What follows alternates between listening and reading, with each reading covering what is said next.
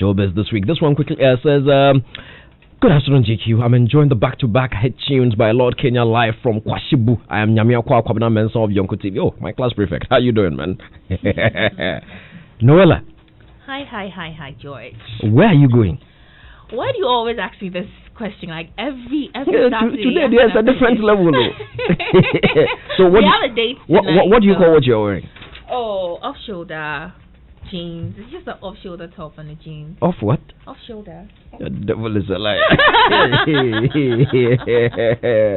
All right, what is in Showbiz this week? All right, guys, you're welcome to Showbiz this week right here on ShowbizAtoZ. Basically, what we do here is to sample all the stories, big stories that you missed out on during the week, and we bring it to you in a package right here on Joy 99.7 FM. So this week, George, just like the NPP did a few weeks ago, the National Democratic Congress launched their 2020 manifesto ahead of the December 6th polls. And after listening to the concerns of creative industry players, the NDC has identified 17 ways to address these concerns. Now, they outlined a number of policies to confront the challenges and solidify the country's, creative art industry. Yeah. You want to listen to this? All right. Let's listen to that. Build modern theaters and studios for the development and promotion of the creative arts.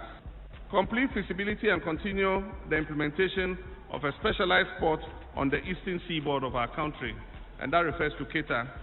Construct a multi-purpose convention and exhibition center aimed at repositioning Ghana as West Africa's destination for meetings, conferences, and exhibitions. Refurbish the National Theatre. Upgrade NAFTI into a fully fledged multimedia university for film, arts, theatre, and music.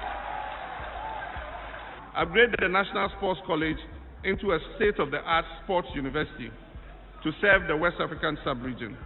Provide sports development facilities across the region, including stadia, mini stadia, and other facilities.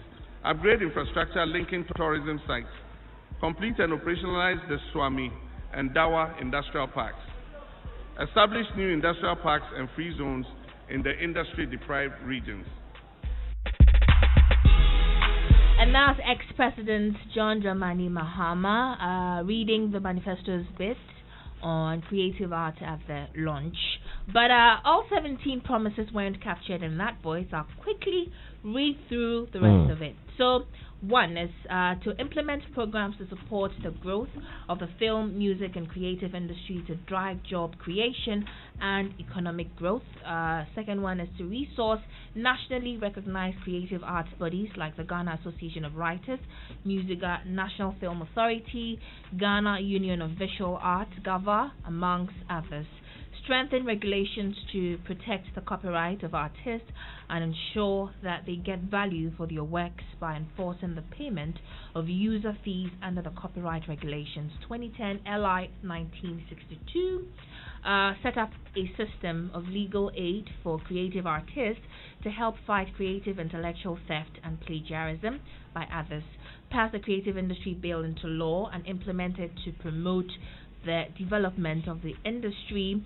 Resource the national museums and empower them to function properly and create space for exhibitions. Promote local patronage of various creative products. Partner with GAVA and other fine art associations to purchase their finished work and furnish and decorate public offices to support the fine art businesses. And the ninth promise is through the National Film Authority, encourage our embassies overseas to purchase and periodically show appropriate Ghanaian films on Ghana Day and other special occasions.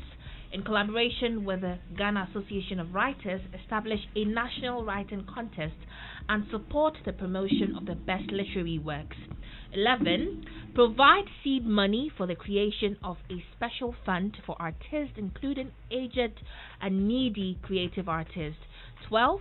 Make available scholarship packages for disadvantaged creative artists to pursue courses or programs for self-development in the national interest. 13. facilitate the enrollment of creative artists onto the informal pension scheme, develop programs to harness talent and potentials in the industry.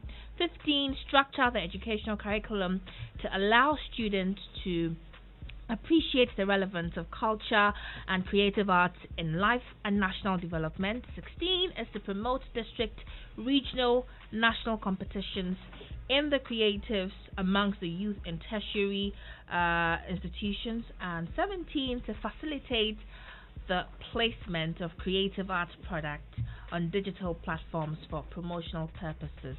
And that's all the 17 promises made by the NDC. Are these promises feasible? And will the NDC be able to fulfill all promises?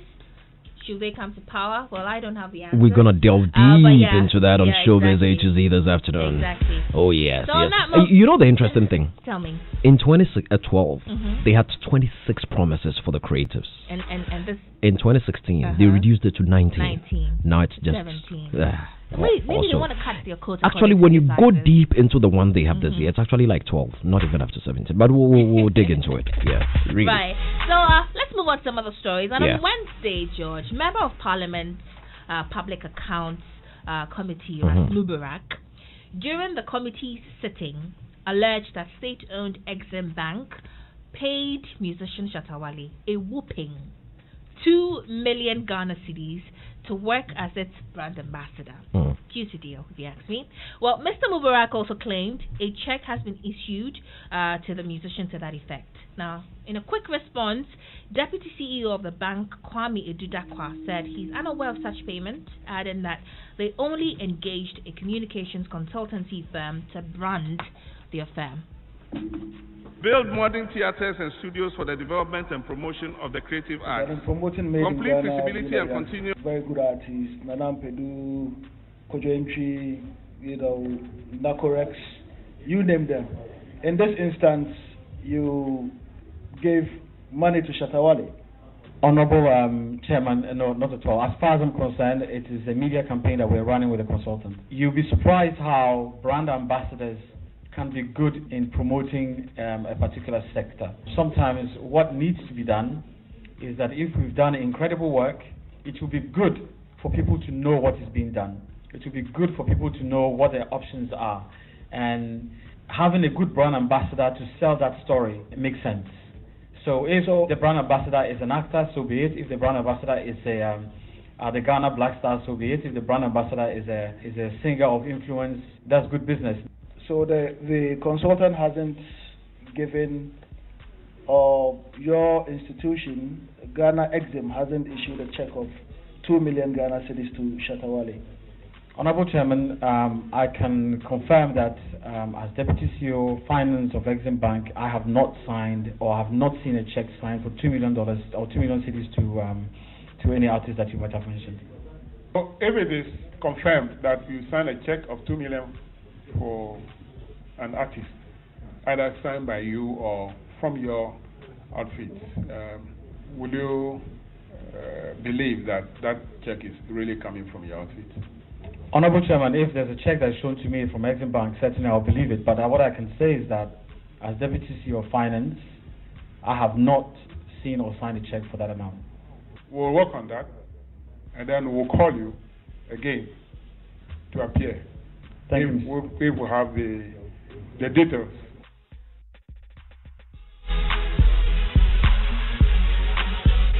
Now, Ras Mubarak, who's MP for Kumbugu, also believes that money could have served a better purpose, like, investing in provisions of water and other basic amenities for rural communities, than giving all that money to one individual.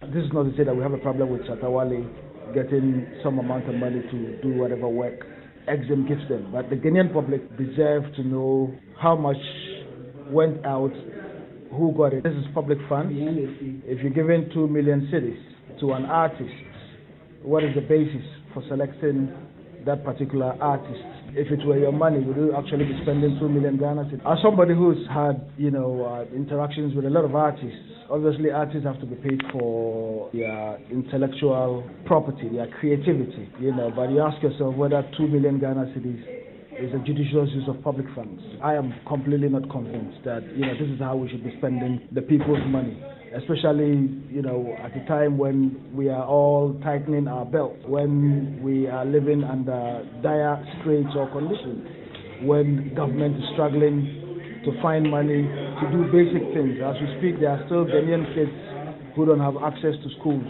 at the primary level. Healthcare is a problem.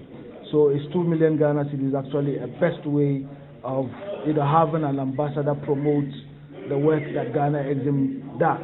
These are things that as representatives of the people we should be concerned about. Apart from the Shatawale one, you have a sense that others have gotten money in the creative industry. There have been stories about Ejako and others. I don't know about Ejako, but in respect of Shatawale, that is what my briefing tells me.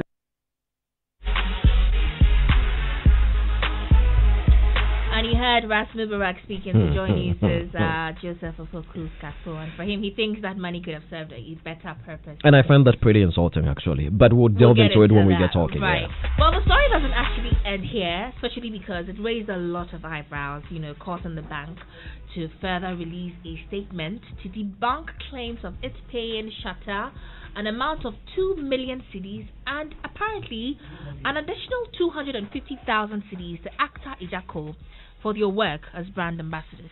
Indeed, we have signed contract with.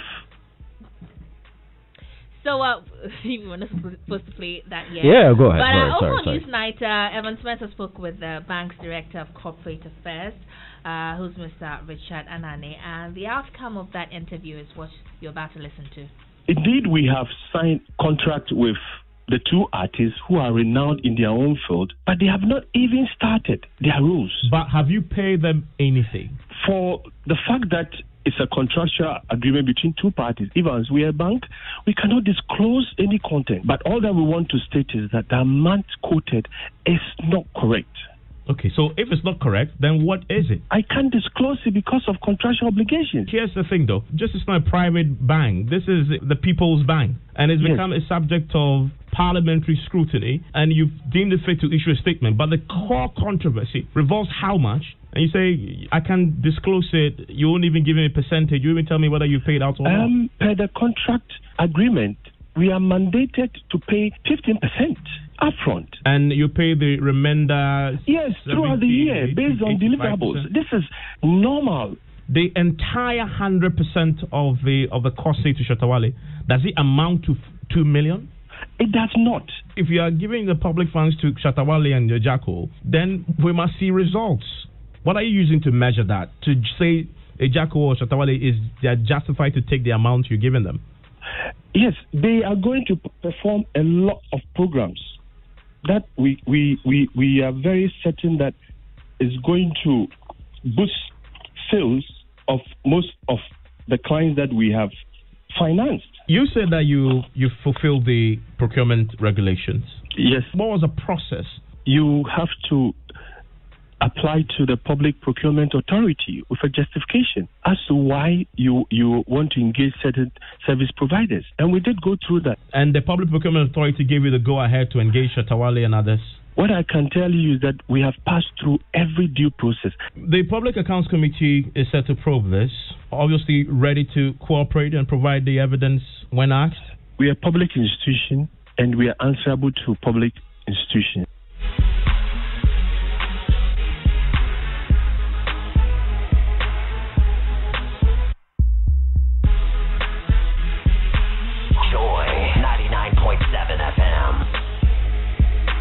We are a public institution and we are answerable to public institutions, says the Director of Corporate Affairs at Exim Bank, Mr. Richard Anane. So that's, like I said, George and his able panelists, Uncle Ken and Sadiq and Cole would get into the story proper, so you might want to stick and stay. Uncle Ken, welcome. Uncle Ken, good afternoon. Good afternoon. And on the note you ended, my one of my nieces has been battling with me about why we have two panelists in Sadiq and Kwame Ajimambeko who have made their intentions so clear on this show for the advancement of women in this industry and elsewhere. And they ask me, why have we refused to retain Noella as a panelist? Tell them we've been trying. Noella doesn't like to stay. I don't know where Noella goes to after the show. Right. Noella, today you're staying. It's a done deal. Okay. Today she's staying. No problem. Fortunately, after the show today, Noella is going to do a voiceover for me. So she's staying. Yeah. So you worked on that. Yes. So Noella is staying. Yes. So she's staying. Yeah. So Noella is staying. Yeah. This matter has been resolved. Exactly. It's resolved, Uncle Ken. I've been tested, and that we've been too masculine, eh? Yes. On this show. Uncle Ken, it's sorted. Don't worry. Noella is staying today. Noella, so what next? Right. So let's talk about Stone Boy now, because he has distanced himself from reports that he has endorsed NDC's promise to legalize commercial motorbikes. That's Okada. And this came actually after a video of the dancehall artist riding an Okada. That video went viral. I don't know, George, if you saw that video. Yeah, I saw it. Well, for those of you that didn't see it, here's sound excerpts of that. Yo, sometimes you need to join the Okada. Yo, what's up? Too much traffic, my guy. Okada is good for the people. Simon boy. Yes. Vodafone concert. Quickly, no time. I have to join the Okada. There's too much traffic. Running out. In front you show. Gotta do this. Never pick on that.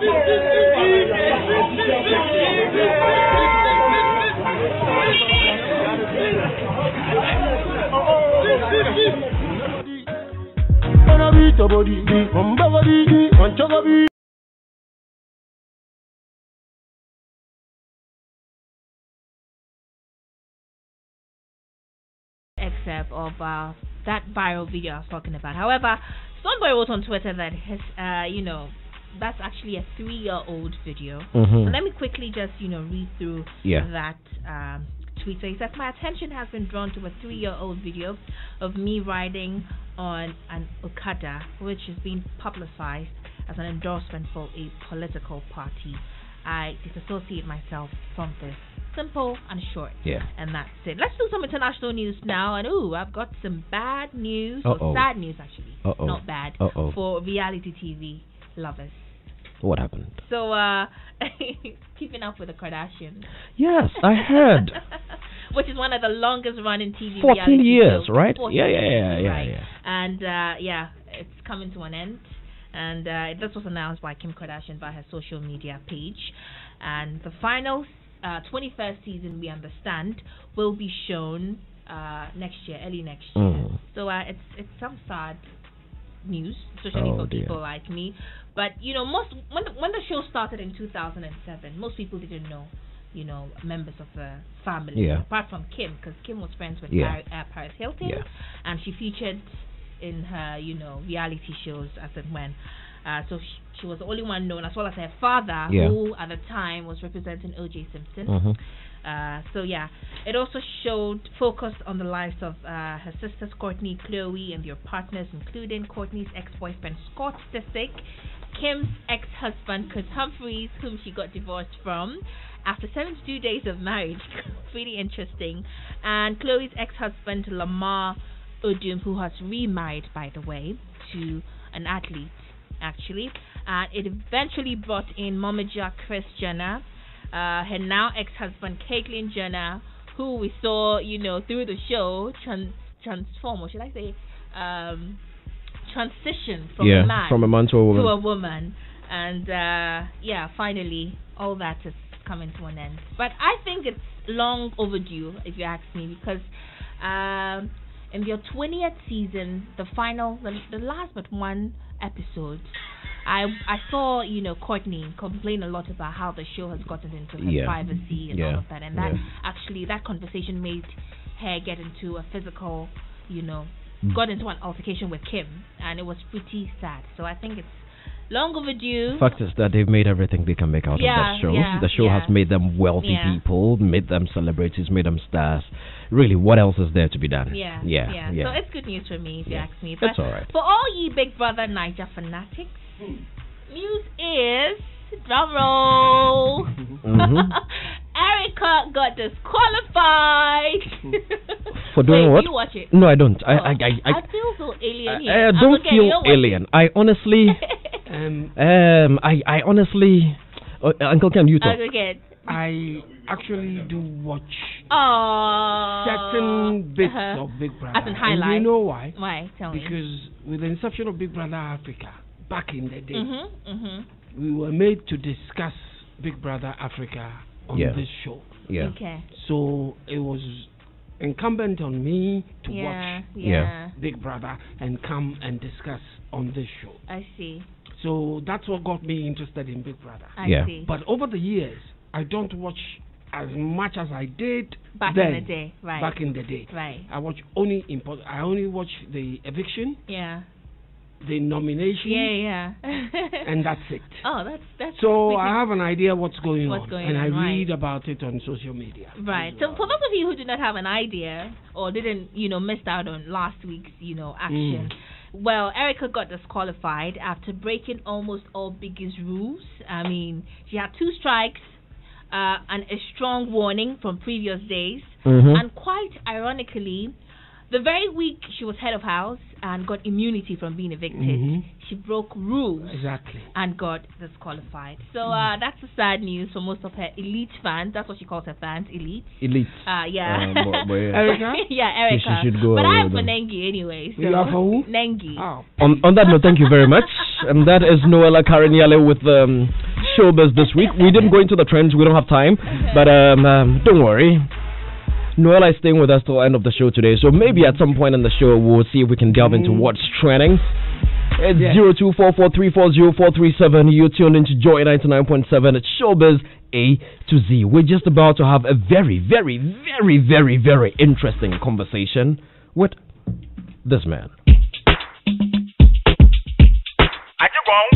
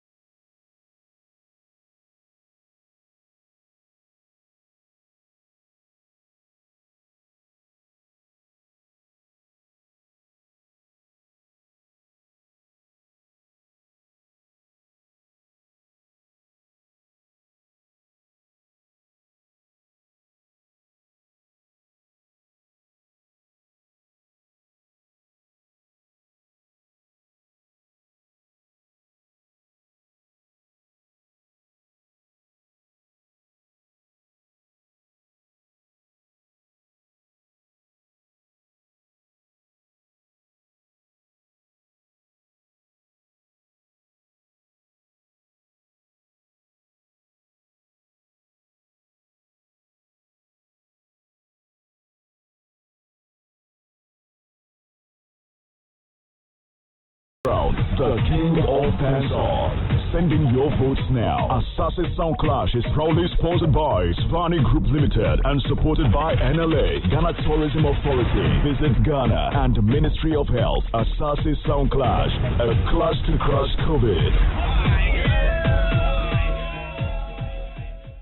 Hey, Ama, Missy Ne, boy be a Missiano. Real deal, package and casa. Tall, dark, pink lips, muscular with six-pack, handsome with designer clothes and shoes, baby. Girl, he wasn't playing at all. Hey, that. I was eyeing him the whole time. Sonia Mitchell, I strategically positioned myself in front of him. And then he opened his mouth and said hello. Oh, we're ready. And Capelli. Hey, slow. Don't let it happen to you. Use the new Blue Close-Up Cool Breeze toothpaste. It comes with a new minty flavor for long-lasting fresh breath. Stay fresh with Cool Breeze, because blue is the new cool. This advertisement has been vetted and approved by the FDA. Brace yourself for the new viewing experience.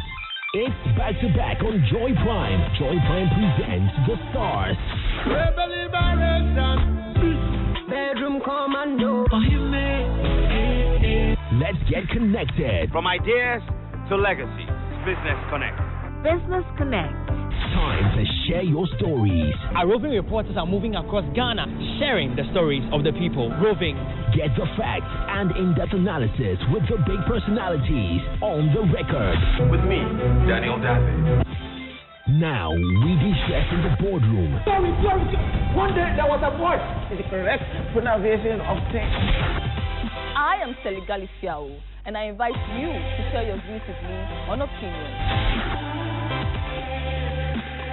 The drama, lifestyle, news, touching stories, comedy, and all the action back-to-back on Joy Prime on Multi-TV, DSTV Channel 281, and Go TV Channel 185.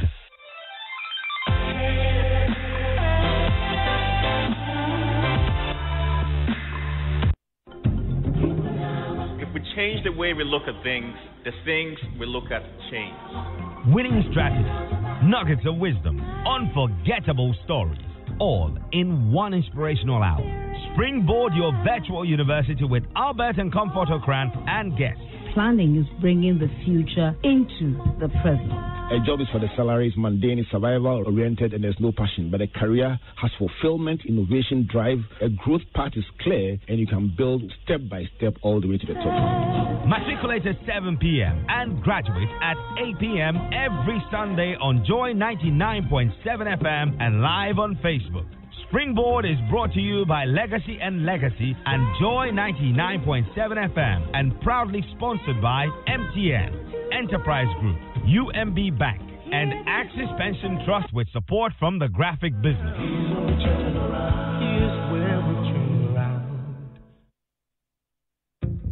Accidents do happen. It could be a motor accident, a sudden heart attack, or even a stroke, or any other health emergency. The first steps you take are very critical. Should you be involved in or witness an accident, call 112 for the fastest ambulance response. With over 300 well-equipped ambulances all over Ghana, you are assured of the fastest response to your emergency calls. Call 112 during critical health emergencies and save your life and that of your family and loved ones. 112, help will come. 112, we are safe. Avoid prank calls as they can lead to loss of life of persons in actual need of help. Be a responsible citizen.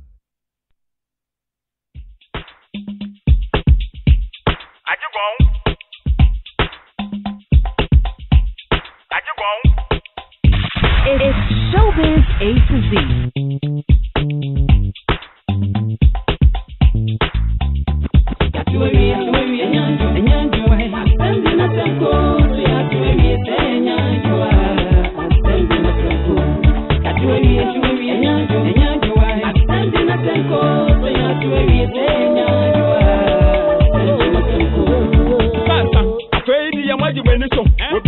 Bible, yeah, but can't kind my 2:14.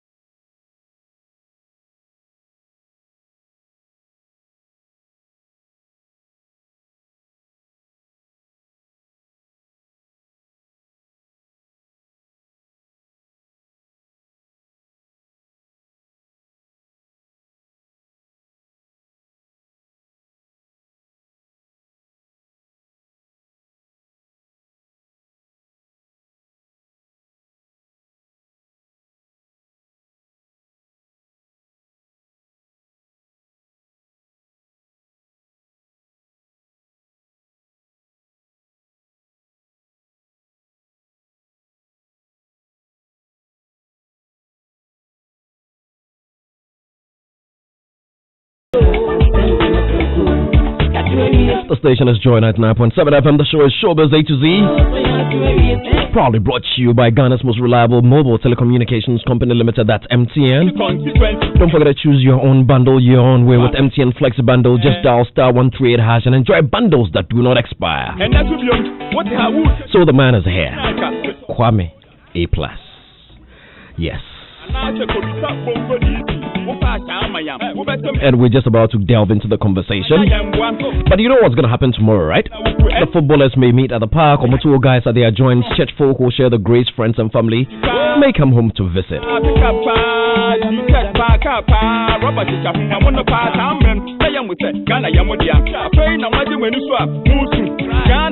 But now with MTN Sunday Special, your Sundays just got a lot more exciting. For only 54 pesos, you can talk and text all day every Sunday.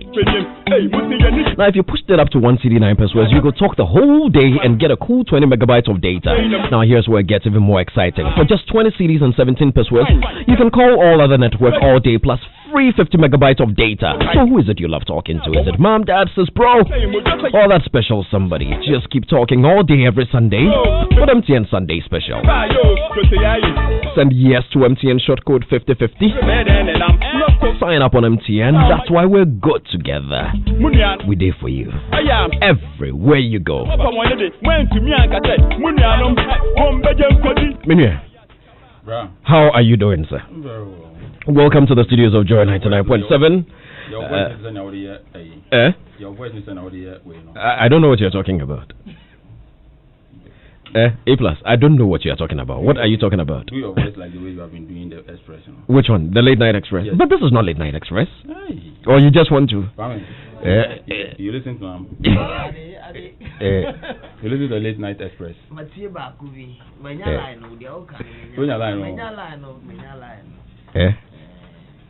Good evening and welcome to the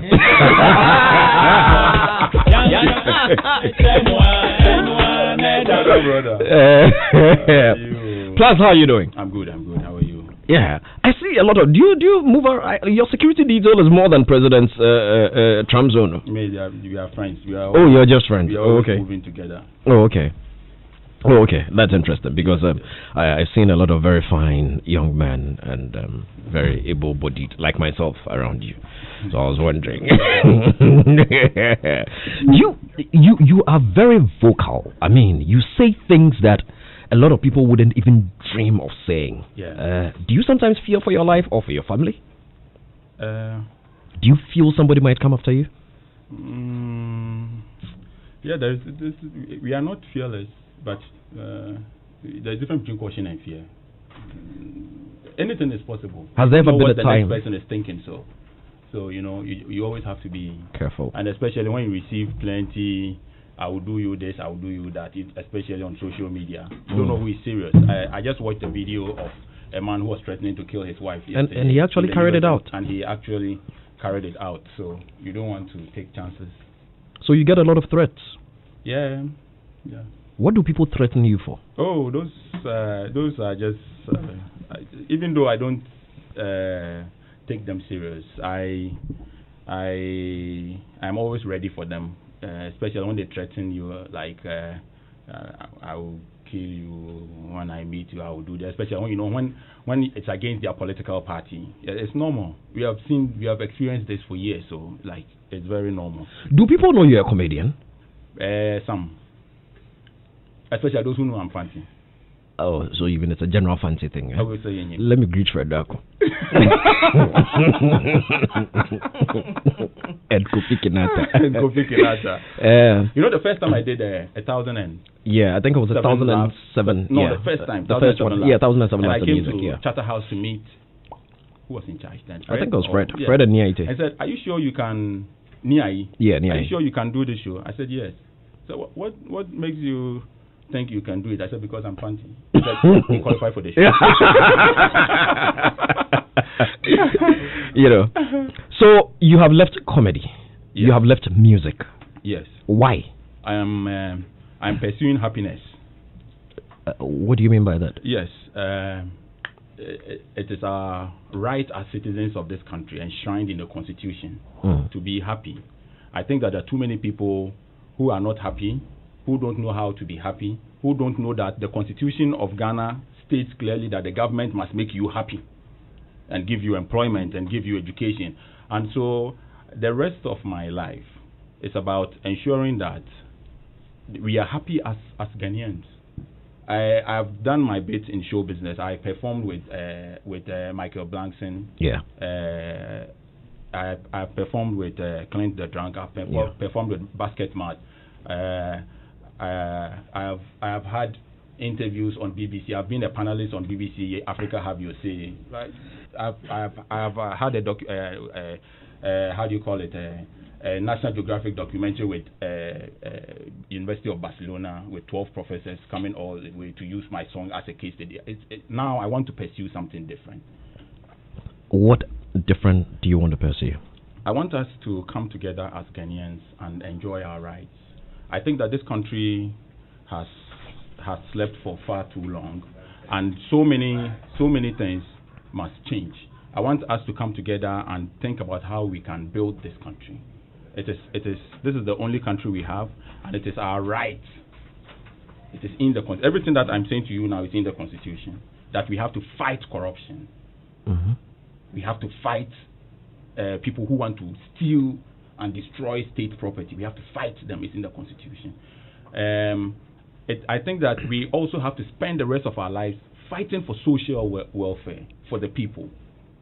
We cannot live in a country where women give birth like animals, get pregnant like animals and give birth like animals, and everybody is quiet. We cannot live in such a country. We cannot live in a country where human beings and animals drink water from the same pond, but people will find it prudent to demonstrate because of a social media comment. No, this country, the direction that this country is going, everybody in this country knows that people and animals drink water from the same pond. Children's school under trees. Women give birth on the bare floor. There are so many places where people live like Paleolithic era human beings, and everything is okay. That is not a problem. They can demonstrate because of a social media comment. I want to spend the rest of my life fighting NDC and NPP. If that is how I die, it's fine. But this system... You have gone somewhere that I find interesting. You want to spend the rest of your life fighting NDC and NPP. Are you not NPP? No. I used to sympathize with NPP. You campaigned for the NPP 4 years ago. In fact, you've been campaigning for the NPP since President Kufuor's time. No, that is not true. That is very wrong. In President Kufuor's time, if you remember, in 2007, I did Obi campaign. Okay, I remember. So it was from 2012 then. It was from 2008. Okay. Yes, when I supported Nana Addo Dankwa. Okay. But what I have noticed is that we live in a country where NDC and NPP are the same. And it is the fact, even though they don't want to hear it. That is the fact. And people say that, you campaign for how do you call it? You campaign for NDC, so why are you complaining? You campaign for NPP. NPP, yeah. Why are you complaining? Exactly. God created this whole world and told us in the Bible that He regretted creating the world. So I can't vote and regret. God, the Alpha and Omega, didn't know what was ahead. Are you saying you regret ever supporting or any sympathizing with the NPP? Supporting from day one, we had to fight for Ghana. It's in the Constitution. The Constitution states clearly that the government must support people who are in order to be able to promote the image of Ghana and developmental projects. So it is something that we have to do. We have to fight for this country. This country is blessed with so much. When did you realize this? There are too many criminals in this. Hold on. At which point did you realize that at the same point where we were being led astray? It was at the same point that God realized that He has regretted creating human beings. Oh, that was a long time ago. Yes. But at which point? Now, because just about 4 years ago, you were gathering all of us. Yes, the creative arts for change and all that. We are gathering people for a real change. We wanted change. We believed in everything that was being said. We believed that it was not right for John Mahama to run a family and friends government. We believed that it was not right for John Mahama to have 87 ministers. There were too many. We believed in so many things. And now we come and we have more than that. At that point, you have to know. And that is why, out of all the people, there are so many people who say, but the NPP gave you a job. It is in the Constitution that the government must make me happy. The government must give me employment. So if you come to power, you must give me employment. I must be employed. And you cannot tell me that because I'm employed, the Constitution does not state that if you give me employment, I have to keep quiet and chop. And when something is not right, I can't talk about it. And so even at the point where the government fulfilled its part of the social contract by giving me employment, I was still telling you what was right and what was wrong. And the government the government does not understand why you can have a job and have a voice. Once you have a job, shut up and chop. It is not only MPP. Yeah. It is both NDC and MPP.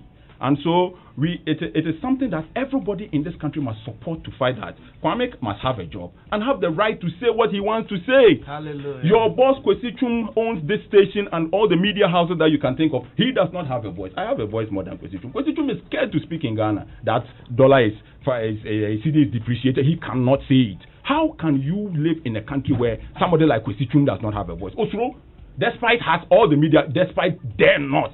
That's why does not have a voice in this country. He's scared. Why? Because they have jobs. Why must we live in a country where when A+ is given a contract at Boss, now he can't speak again? The Constitution says we must fight against corruption, and we are going to fight. And that makes me very angry. And I don't know why people don't want to understand that. If you give me a job, and because I express my right to freedom of expression, you take my job, I must get angry. And so he's angry because they have taken his job. You want me to smile? So you're angry. So all this, is it because the job was taken away from you? It is part. It has to be part. Why was the job taken away from you? What did you do? Because I like talking too much. Because when something is wrong, I talk about it. What do you say to those who say you weren't qualified for the job? Did they bring the requirements? Those people, are they the ones who gave me requirements for the job? What exactly were you doing at Boss? Haulage of fuel. And they give you a requirement at Boss that we want A, B, C, D. So you just if you say I'm not qualified, are you the one who... Why did they take it away from you? Oh, because I was accusing people of corruption and all, and they don't like it like that. That is Ghana. Once you have a job, keep quiet and chop, like I've said to you already. And it is very wrong. We cannot live in such a society. People must be free. So are you saying that, in your opinion, you feel people are given political positions just to silence them or to satisfy them for supporting the party? And that is why they see right and wrong through political lenses. When they are in opposition, John Mahama has 87 ministers, and that is what is going to kill the whole Ghana. But when they come to power and Akufo-Addo has 125, it is normal. Just because now they have a job, they cannot talk. Let me pick your mind on certain things that have come up recently. What do you make of this Ejapa deal to start with? Ejapa deal, I hear people talking about Ejapa. And I just, yes, they are talking about it, it's good. But you see, George, the things that are happening in this country, this Ejapa thing is concert. Oh yes, I'm telling you. I hear people talking Ejapa. This Ejapa thing that they are talking about, my main issue is that if you want to mortgage, if you want to take all our mineral resources and give it to a company to be able to invest it and give us how do you call it? Returns so that we can use it for development, or you're going to use it as collateral for certain money to do whatever, it's fine. It's a good idea. Initiative, yeah. Yeah, it's a good initiative. Who are behind the company? You cannot take something that belongs to 30 million people, give it to somebody to run that we do not know the people. We have to know the people. So that's the Ejapa deal. But you see, there are too many things that are happening that you see, I don't talk about this Ejapa thing. When it came, I have not spoken about it. It makes so many people happy. They don't want you to talk about it. Your biggest problem with that one is that we should know those behind it. We should know everything about it. We should know everything. Now, forget about this Ejapa deal. Go to Ghana airport. That's where the issue is. People are talking about Ejapa. Go to Ghana airport. Which issues are the airport? The president stated clearly that, and I'm talking to the MD of Ghana Airport Company. That's why I posted on Facebook that I have a message for him. I'm talking to him. The president stated clearly that before you enter Ghana, you should have been tested for COVID-19 and have a negative report. Yeah. Is that correct? Yeah. Good. Now, they know for a fact that you are coming to this country with negative. You are negative. That is the only condition on which the airline will even pick you from where you are to bring you into Ghana. So you are negative. Is that correct? Yeah. When you get back to Ghana, the government said they want to test you again. So pay $150 per person. Which is happening in other countries too? I don't care about other countries. Yeah. I don't care about other countries. They have street light, they have water. I don't care about them. I'm talking about Ghana, where people drink from the same pond with animals. I'm coming to that. Now, everybody take your calculator. Let's say 10 airlines come to Ghana every day with 300 passengers. just 10 with 300 passengers. Multiply by 10 is 3,000 daily. By 150, how much is that? 450,000. Is that correct? 450,000. $450,000 every day. Go ahead. $450,000 every day. My math is not good though. Let's go on. Don't worry. $450,000 every day. Multiply by 31 is what? Plenty. Give me a pen. Let's go on. Give me a pen. Multiply by a day 450. Multiply by a month is I don't know 13.5 or so. Yeah. If you multiply 13,500,000 by 12, you get 162 million. That is how much they are making from the airport. Now they are telling us that when you come out of the plane, 20 minutes they will test you. Noguchi and Nyaho and all of these people are testing you in 24 to 48 hours before you get a result. At the airport, they say 20 minutes they will test you and give you a result. You know why they are doing that? Because they know that you are negative before the airline brought you. So they don't even test. They put something through your nose. They never they give you, when you pass them, you meet them, you get. Because they know you are negative. But wait, I'm coming. 20 minutes, they say they are giving you a result. You are negative. Go. And they are taking this money from everybody, including Ghanaians who have gone to suffer in another country to come back. There are people who can't pay, so they are at the airport. Yesterday, I sent my boys to go. They are at the airport. They can't pay, so for 3 days they are sleeping there. Look, let me tell you something. Even the evil, the dictators, how do you call these people? Roman Empire, how do you call it? Emperor. Emperors. Yeah. Emperors in your from. Yeah, emperor. The kings and the dictators, all these people, they were giving their people happiness. So you see, they have a huge arena with women fighting and people coming to watch for entertainment. So look, you see, even if you want to take money from your people, at least don't tell them to give you 150 because you know the people are negative already. Now that is not a problem. Who is doing that test? Who is in charge of that test? Everybody is talking Japan. Who is doing that test? It's not Noguchi. It's not Ministry of Health. It's not government. Who is doing it? Is it government? Is it Noguchi? Who is doing it? Is it a private company? If it is a private company, does it belong to a Ghanaian or it is a foreigner who is running that private company? Right? We are not stupid though. Right? You come and tell me about Papano bought a house for somebody is illegal. Who is in charge of that company? Who is running that thing at the airport? It is who? Who owns it? I get that bit about that level of transparency, that it will be good to know. I'm going to tell you, yes, who is running that business? If we gave this thing to Noguchi, hold on one second. Let's say Noguchi does not have money. So you say, well, Noguchi does not have. If you give that contract to Noguchi with that contract can raise money from any bank. You know what that money will do for Noguchi? You know the research that we do? Who is in charge? It is the same person who is in charge of our VIP at the airport. Go and do your, Joy FM, you people, go and do your own investigation. I'm giving you leads. These things must not happen in this country. I have too many friends in MPP. They are my friends. Is it a man or a woman? It's a woman. I'm telling you.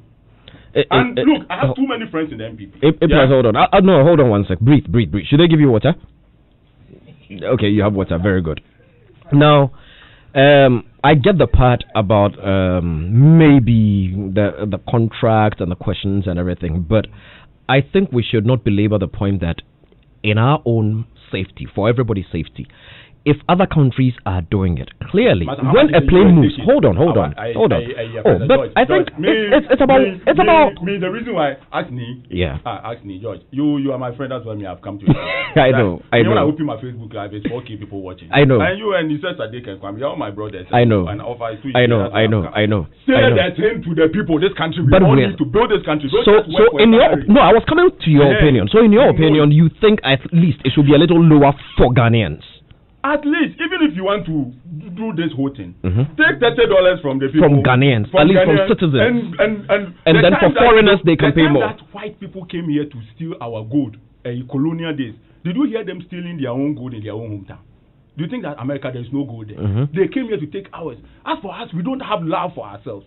And these are the things that is destroying Nanado's government. So we have to point them out. And as for me, everybody in this country knows that when it comes to Nanado, Kwame Plus is biased. God said, if you look at a woman's behind and you feel for her, you are fornicated, you are going to hell. God in heaven. But when David went for somebody's wife, impregnated the woman, killed the husband. God said he's the only man after his own heart. Me, I'm not more than God. Me too, I have a soft spot for Nana Addo, His Excellency the President of Ghana. I have a very soft spot. I love him. I'm making this very clear. But my love has nothing to do with vote. I love my wife more than Nana Addo. So if it is about love, I have to vote for my wife.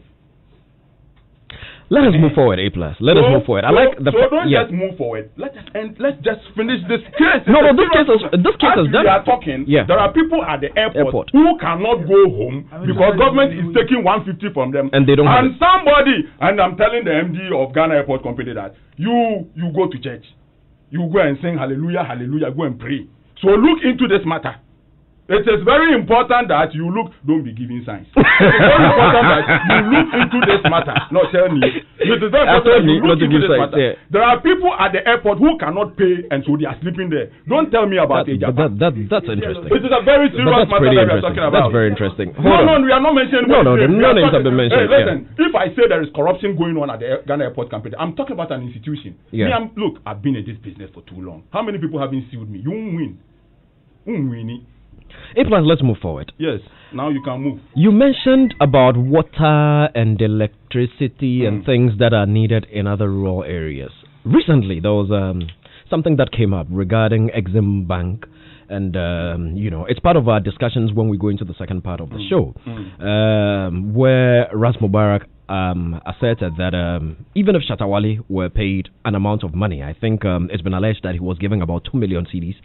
It's been asserted that Ras Mubarak did say that he thought that for a state institution to spend so much money on one artist, he's of the opinion that the money could have been used better. There are people, areas that need water, that need for somebody who is also a creative art person, and for a space that a lot of us believe have been marginalized and disrespected by government. Promises are made, nobody sees through them, and all that. We are being led by we've been led over the years by people who a lot of us have questioned, their ability to lead the space and all those things. What do you make of this? Do you feel we did conduct a poll earlier on Facebook, and we asked if it was an insult to an artist of Shatta Wale's caliber for somebody to say he did not even deserve that amount of money, as compared to. Do you also think that the money we don't need to spend so much on a celebrity of his caliber? We should have used the money paid for?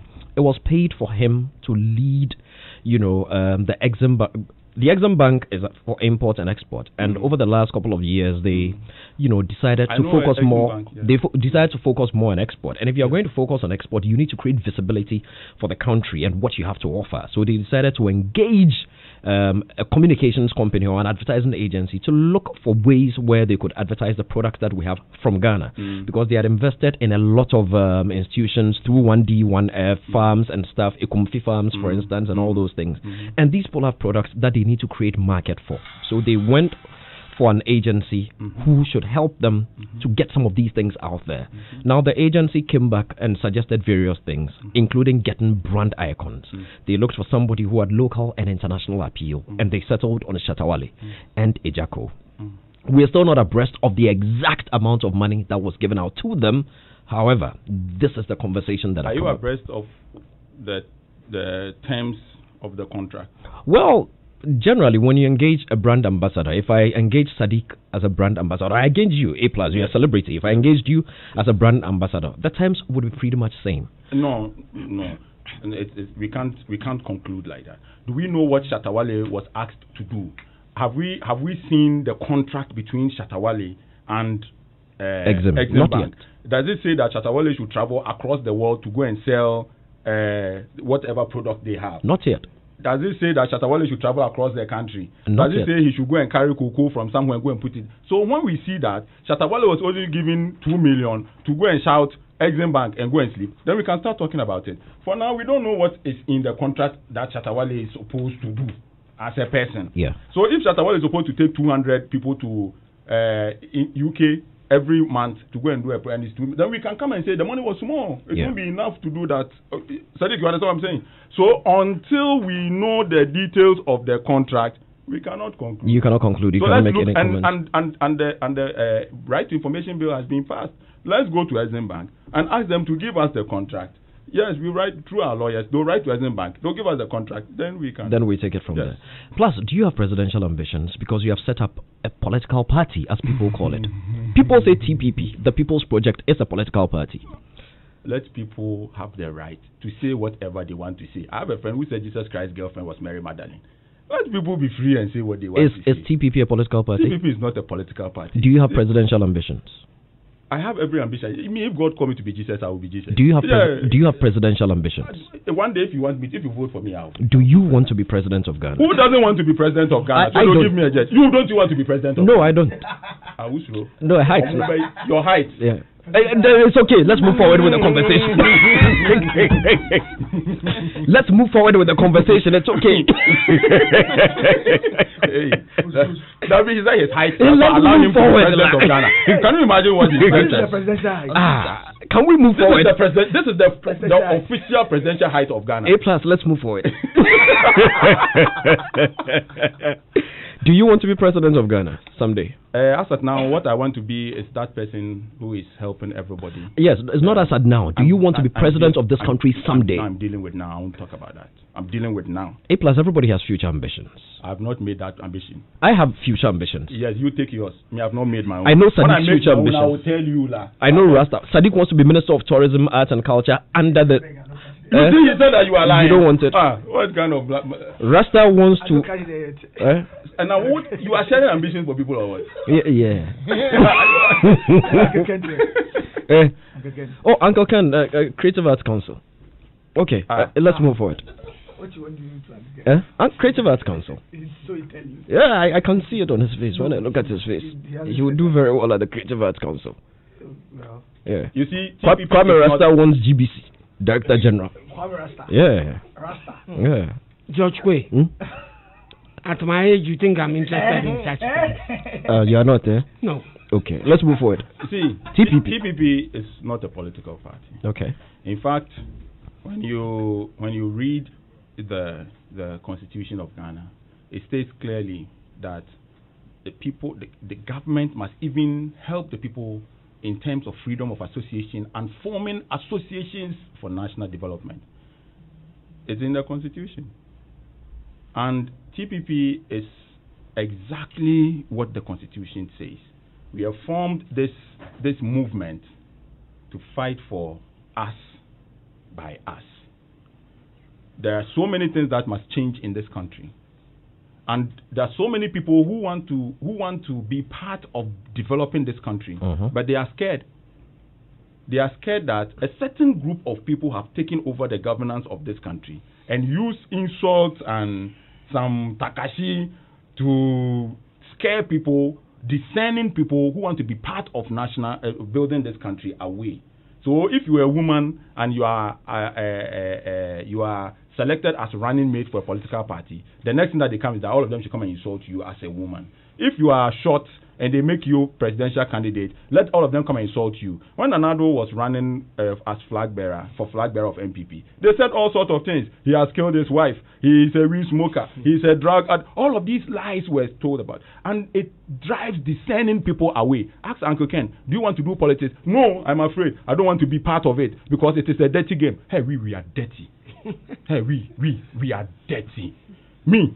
You think that we will leave this country for those who can shout to own it when the people who can run this country have been relegated to radio talk shows while party foot soldiers decide what this country should be? Okay?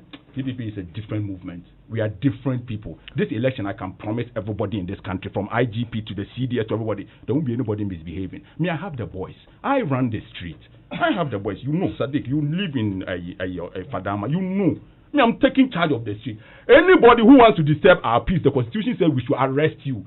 We will not live in a country where a party foot soldier has a gun on top of a military and police in Ghana and nobody can talk.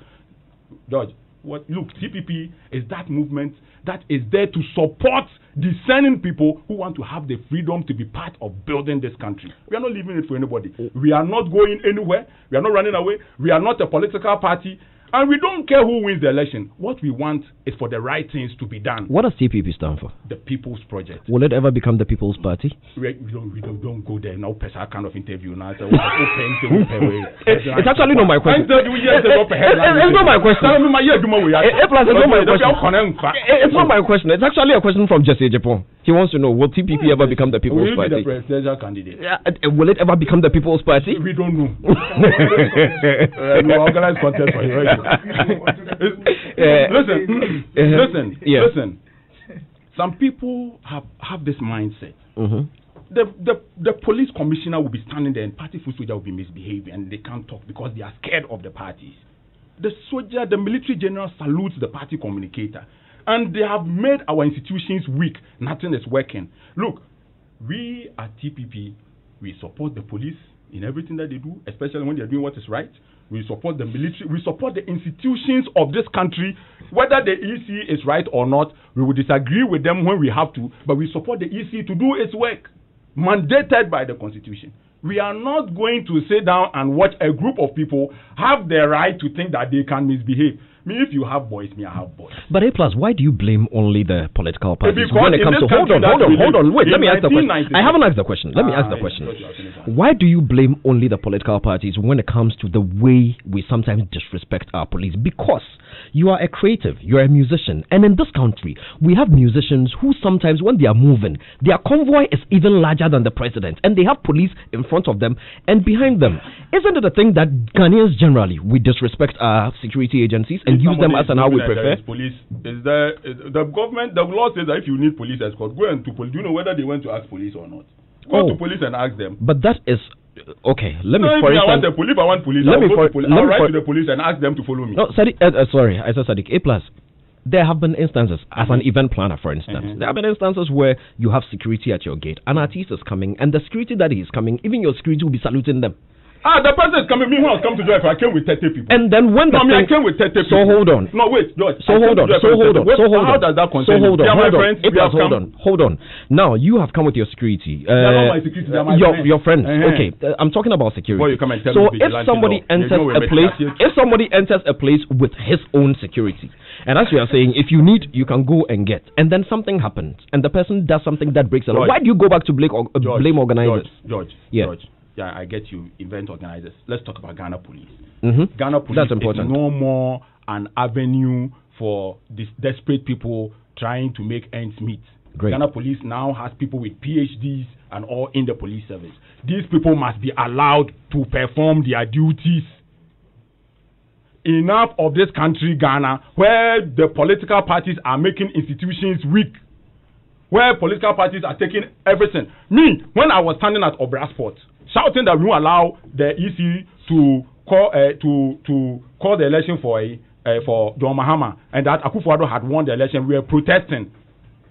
Some people were sitting in the comfort of their home. Today they turn on V8. They put some light there, and they are going. They are powerful because Akufo-Addo has given position. If you can take a V8 and go and do me too, I can do some. Sharp. Look, the Constitution is clear on who can have that.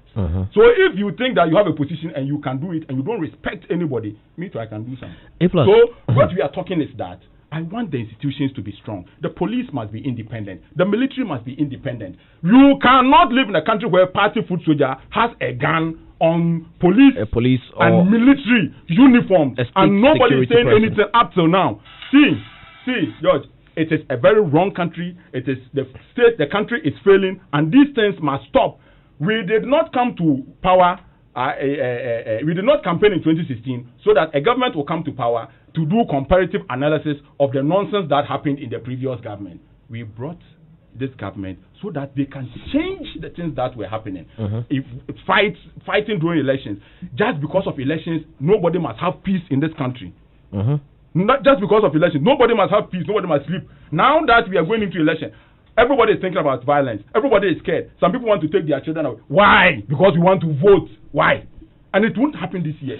Great. Wait, I'm coming to the last point. Wait, Ache. We are running out of time. I'm coming to the last point. Come to the last point, so TPP, I can go for my next question. TPP is going to do two things. To be very peaceful, to be very respectful, but to enter into the gutter with the people who are taking this country into the gutter. That takes me to my next question. Efia from North Canada says, he said before elections, TPP will meet to agree who they give their votes to. They will evaluate the trends, meet the parties, and agree on which best to support. What is the evaluation so far? Who have they decided to support? And are they happy with NPP or are they happy with NDC so far? That's Efia from North K. George. Yeah. My interest is, she's right. She has followed TPP for a very long time. Yeah. At this point, everybody knows that coronavirus has changed everything about this world. And so, what we wanted to do coronavirus has changed entirely. But we have stated consistently. Go and sit down. No, somebody sent a message in your favor. The person says he's in love with you. I know. That's a man, though. He's in love with you. Obi says he's in love with you. Yes. You should be worried. Okay, let me continue. We have stated consistently that we want social welfare. What we want, I wish that this election, all the young people in this country can come together and say to the political parties that we are looking for one party that can give 200 communities water. We will vote for you. 200 communities. Give 200 communities water and let's vote for you. We have to use elections to bring about development. Truth. We have to. So TPP, we had our idea of meeting with the political parties and agreeing on who. The independent candidates formed their own coalition and we said, look, form your coalition. If you are strong and you come up with a candidate, we will support that independent candidate. They formed the coalition. That same month, the coalition broke down. Sure. The coalition broke down. And now they come to me individually that, oh, you support me. You cannot form a simple coalition of independent candidates and find who should lead you. How can you run this country? This country is a gangster country. Hey, plus, we're going to move on. And if you just tuned in, you're tuned in to Joy 99.7 FM. It's Showbiz A to Z. And even on the day that EPL opens, the show is trending at number 14. No, number 11, actually. And we're going to climb to the top by the time we're over. You might want to tune in.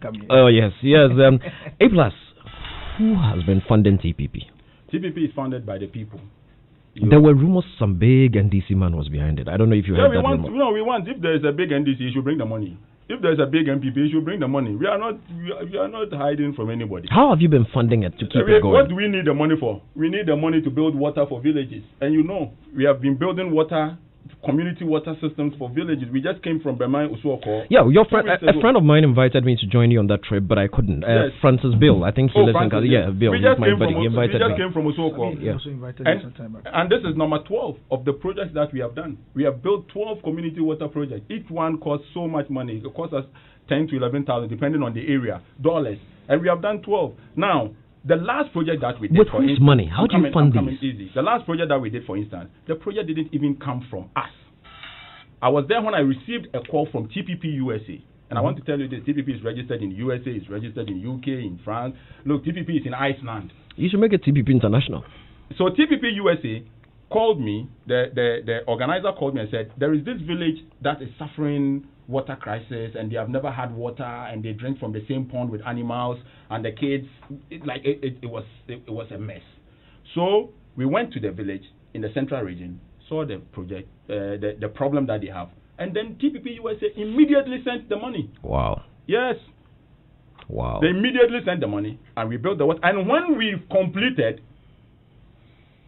TPP Veneto now in Italy has money sitting down asking that what should we do with the money. TPP Veneto is ready with the money to do something, and we are looking at which projects we have to take first. You understand? Yeah. So listen, the truth will finance itself. Let me bring my panel into the conversation at this point. We're in the studios with A+. We've also got Sadiq Abdullah Abu here, whose voice you've heard. Kwame Rasta, who? Sadiq. He has a fight with Kofi Baboni on that Facebook fight. Oh, they should continue fighting. Oh, Kwame Rasta is here with us, and Uncle Kennedy, as usual, was first to get in. Uncle Ken, we're having a conversation with A+. I mean, I think it's about time to bring the panel into this conversation now. I received a message. Yes, sir. From a friend who asked whether this was a political program or an entertainment program. And I didn't have an answer. Because the conversation has not been centered on entertainment. No, it's not. Exactly. Well, so I didn't know. But the know. character is from the creative sector. Correct. The man in question. No, I'm only saying it because I want him to know that from you what the import of the conversation is about. So let me quickly explain. A+ is a person who started with a creative background. He started, like you rightly said, as a comedian, then to a musician, and now I don't know whether to call him a freedom fighter or a full-blown politician or a civil rights activist. But whatever it is, I think it is important that those of us in the creative space started putting our foot into some of these spaces and started having some of these conversations so that for once in the history of this country, we can't be taken seriously because we've been taken for a ride for far too long. That is the reason we're having this conversation, so that they know that our conversations isn't only about two artists quarreling over something or something, so that they know that we also have heads that can actually take the mantle of leadership of this country and run it. So that when you have a Ministry of Tourism, it will be led by one of us, just as somebody from the broadcast background is leading Ministry of Information, and they are doing so well. Okay. Joe, you have your answer. Thank you. Sadiq. And we'll also be sitting with all the other celebs in politics. Look forward to our conversation with John Dumelos coming up sometime soon. We'll say bottom up approach. Yes. Kwame is not serious. Sadiq, yes. Well, I mean, I don't know what to say to A+. I've been following his activities on social media. Sometimes he hits this, he hits here, he jump with, then he hits with small. Who are the we? I have a video. We there in this video. I see. When you hit here small, then you jump with. When you hit here small, then you're like, this guy. You know, but I mean, I think that it's allowed in the political space.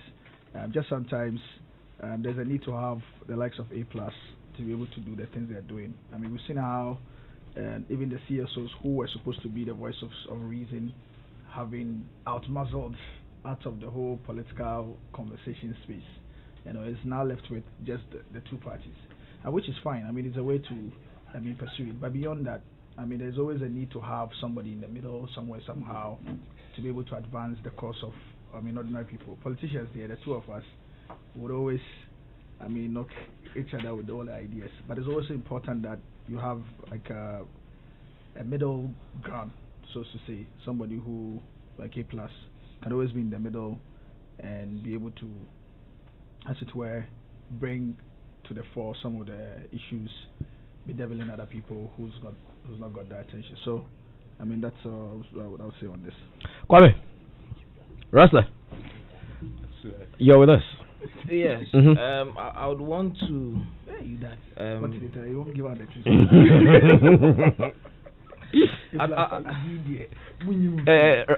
Sadiq, let us. We have very little time and a lot to discuss. So yes. I would want to spend my opportunity in a form of an appeal to the TPP president. You want a job there?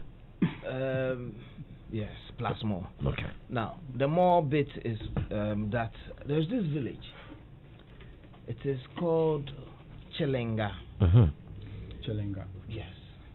It is on it's the last town that borders the Republic of Togo in the Uti region. So from Dambai you go to Nkwanta, Chieri. Now when you get to after Chieri, you have to walk, ascending the mountainous terrain for 4 hours solid. On foot. You can't access Chilenga, which is part of the Republic of Ghana, with a bicycle. Neither can you do that with a motorcycle. How? As for a car, unless you want to carry it. Wow. Now, it's a steep, climb. I went there to fetch bush organic honey, and then for retail. And during one of my trips, on my way back, I met Little Obed. Little Obed is dead anyway. He was about 2 years old. I put his story on my Facebook wall, tried to solicit for funds for him. His stomach had ballooned and he was looking all sick and whatnot. I think when he passed, I'd left Facebook, so I couldn't notify my friends on Facebook, but he passed. Now, the reason I'm mentioning Chilenga is Chilinga does not have a church. Never in the history of Chilinga have they ever had a church. Neither have they ever had a mosque. They've never had a police station.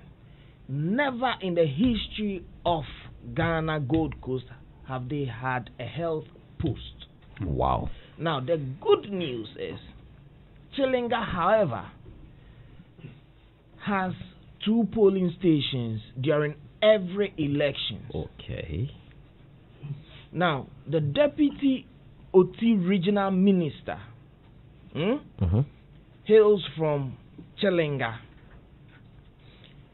Do you know how he commutes to Chilinga from the capital, which is Dambai? Either helicopter or walk 4 hours up the hill. So he beat you to it.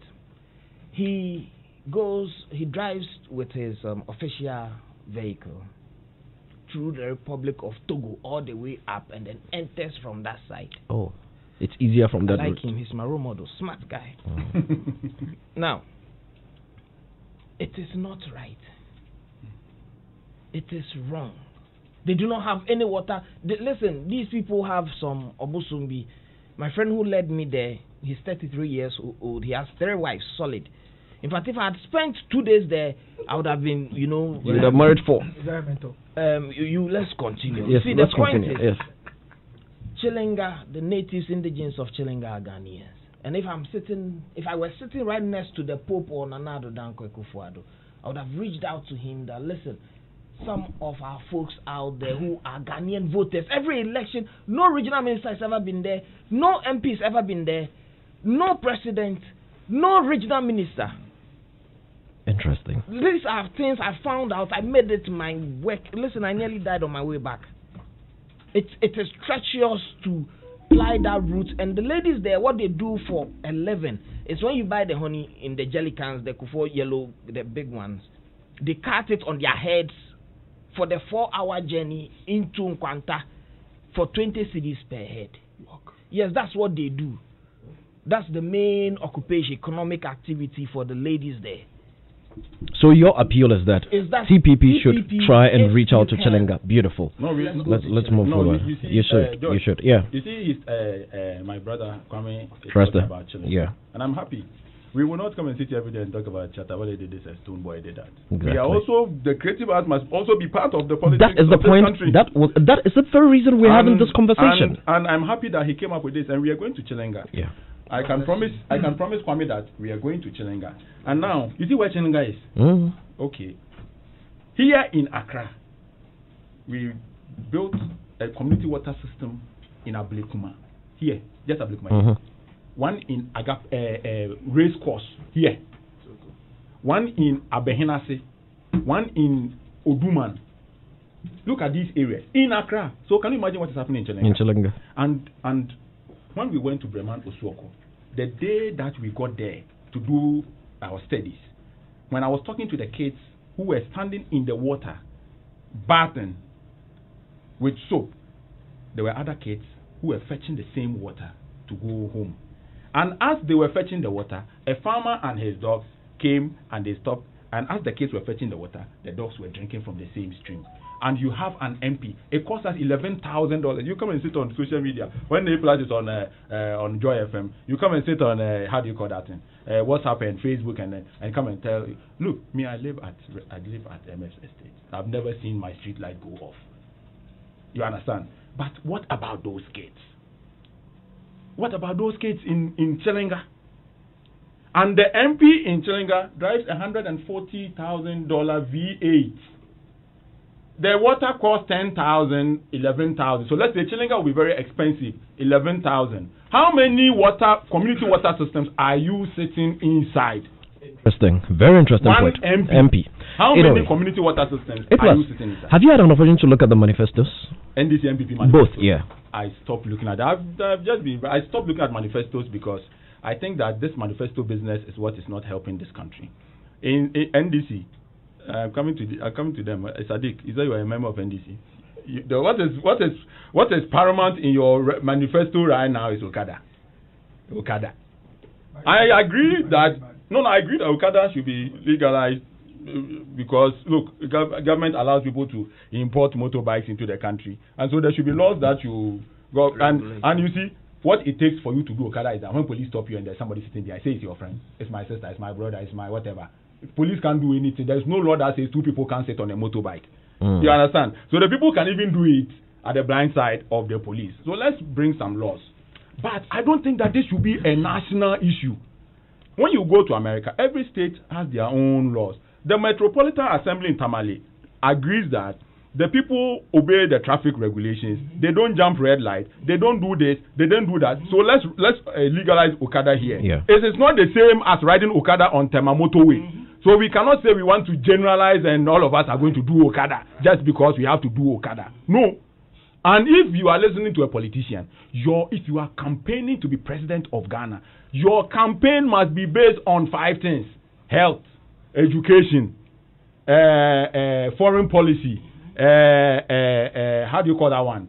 Agric, and what else? Employment and social welfare. Talk about these things. Okada shouldn't be the main campaign message. Okada. Yes, I agree. Okada should be legalized. But is that what you have for Ghana? That's how you're going to create employment for Ghanaians. That is not a serious campaign. I'm telling everybody. Me, look, when I live here, the people who call me first, the NDC people, forgetting that they are my friends. Me, I don't care who. Me, I don't have permanent interest. Friends, I have permanent interest in Ghana. And I will eat what they will come to my house. I don't politics. We are talking about Ghana. So we can talk about Ghana. When I finish here, I'll call Samuel Gu, my brother. I'll call him. Listen, let me tell you this. Now, MPP, they are complaining about Okada. Sir, if your son, will you allow your son to go and do Okada? MPP, you see, you know one thing about them. MPP, you know one thing about them. The way they are arrogant and dishonest in lying is amazing. In 2016, in our manifesto, we put that we're going to build hostels for Kayaye. Will you put your children in hostels to go and carry load? Average age of Kayaye is 16. Average weight 45 kg, carrying 60 kg loads. Will you want your children? The minister's wife goes to the market. The minister's wife goes to the market, look in the eye of a 16-year-old girl and carry her that load and say, I'll build you a hostel to sleep inside. The girls are sleeping outside. The boys are impregnating them. I like your broad view, A+. I'm ending in 5 seconds. Yeah. Teenage pregnancy and all. And I want to give them hostels so that the boys will be comfortable to name them well. Interesting. I like your broad view, but I would like to narrow it down to our creative sector because you see, governments come, governments go. And every time, health is priority. Education, priority. The one sector that is never a priority is the creative arts. Because they don't respect you, George. I'm telling you. They do not respect you. They do not have your time. Yes, they will come and give you 300 Ghana and you follow them to campaign. Maybe, oh, wow. Hey, me, you want my endorsement for your campaign. Charlie, you want to collapse Bank of Ghana? But you were the one rallying creatives for NPP ask Nana Akufo-Addo 4 years ago. Nana Akufo-Addo 2016. I want to say this on record. Ask Nana Akufo-Addo if he ever gave me money. If I'm doing it for you for free, it is because I believe in what is going on. So I'll do it for you for free. The day Nana Akufo-Addo asked me, will you need something? I said, Nana, I will take care of myself. This is Joy FM. Nana listens to Joy. So I'm telling you this. So I will take care of myself. So if anybody thinks that, hey, no, me, I've been like this. And now, the reason why I don't even want to listen to these guys' manifestos is that Ghana does not need political party manifestos. Thank you. Ghana needs a national development long-term strategic plan. And that was the recommendation of the Constitution Review Commission 2010.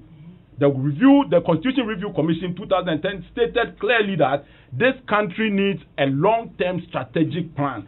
Even though it was not part of the submission of their thematics or whatever they call it. The people who were making submissions stated clearly that this is what we want. They open up that everybody, what do you think we should put in the constitution? What should change? And over 50% of people making submissions told the commission that we want a long-term strategic development plan for Ghana.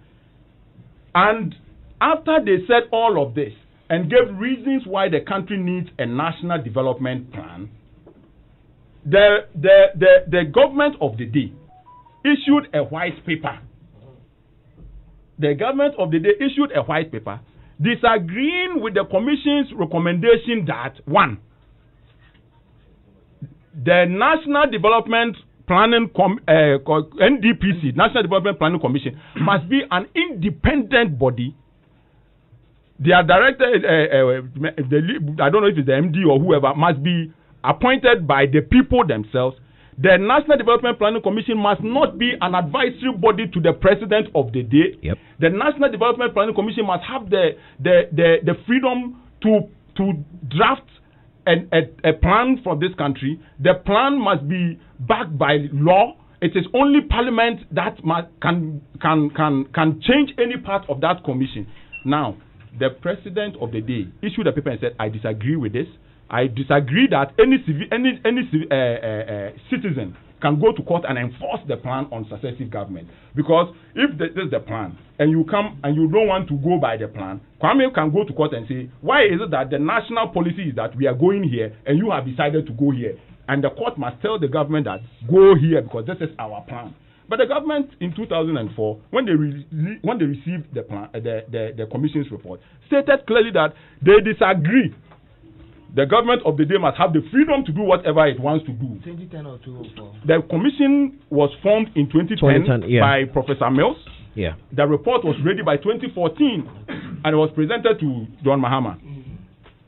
John Mahama's government then stated that if you enforce plans on successive governments, you are forcing the government to undertake policies of their predecessors, which is not their party agenda. So John Mahama is saying that let's go by party. Then the same John Mahama turned around and told us that his projects have been abandoned. If you implemented the recommendations of the government, you won't go around with camera taking videos that I built this hospital, they didn't continue. I did this, they didn't continue. Now, the last point here is that they stated clearly that, everything that we are looking for is in the directive principle of state policy. It's in there, so go and follow. Where is it? It's Article 35(7). What does it say? It says, as far as practicable, every government shall continue projects and programs of the previous government. So leave it like that. You cannot add as far as practicable to shall. It becomes discretional. If you put as far as practicable and shall together, it becomes discretional. So it is in the discretion of the government of the day to decide to continue or not. Let me take some messages. I do not want a party manifesto. I am looking for a national development agenda, a blueprint for this country called Ghana. A+ is the man we're talking to.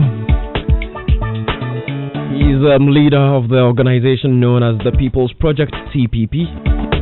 And some of your messages, let me see if I can quickly take them. Let me come to the screen. This one says, tell A+, this is happening in Ghana all because of this weak, outdated and weak constitution that we have in the country. Naro from Ibri said they spent $6 million on the Constitution Review Commission and just threw it away. What a country we have. Okay, that's an interesting one. This one says, thank you GQ and A+ for the good job you've started. Please keep it up. I went to a funeral in New Amanfo, Takrady, and the road to the town, about 5 kilometers, very dilapidated and rough. So school children of the fishermen there are suffering because they are cut from the main town.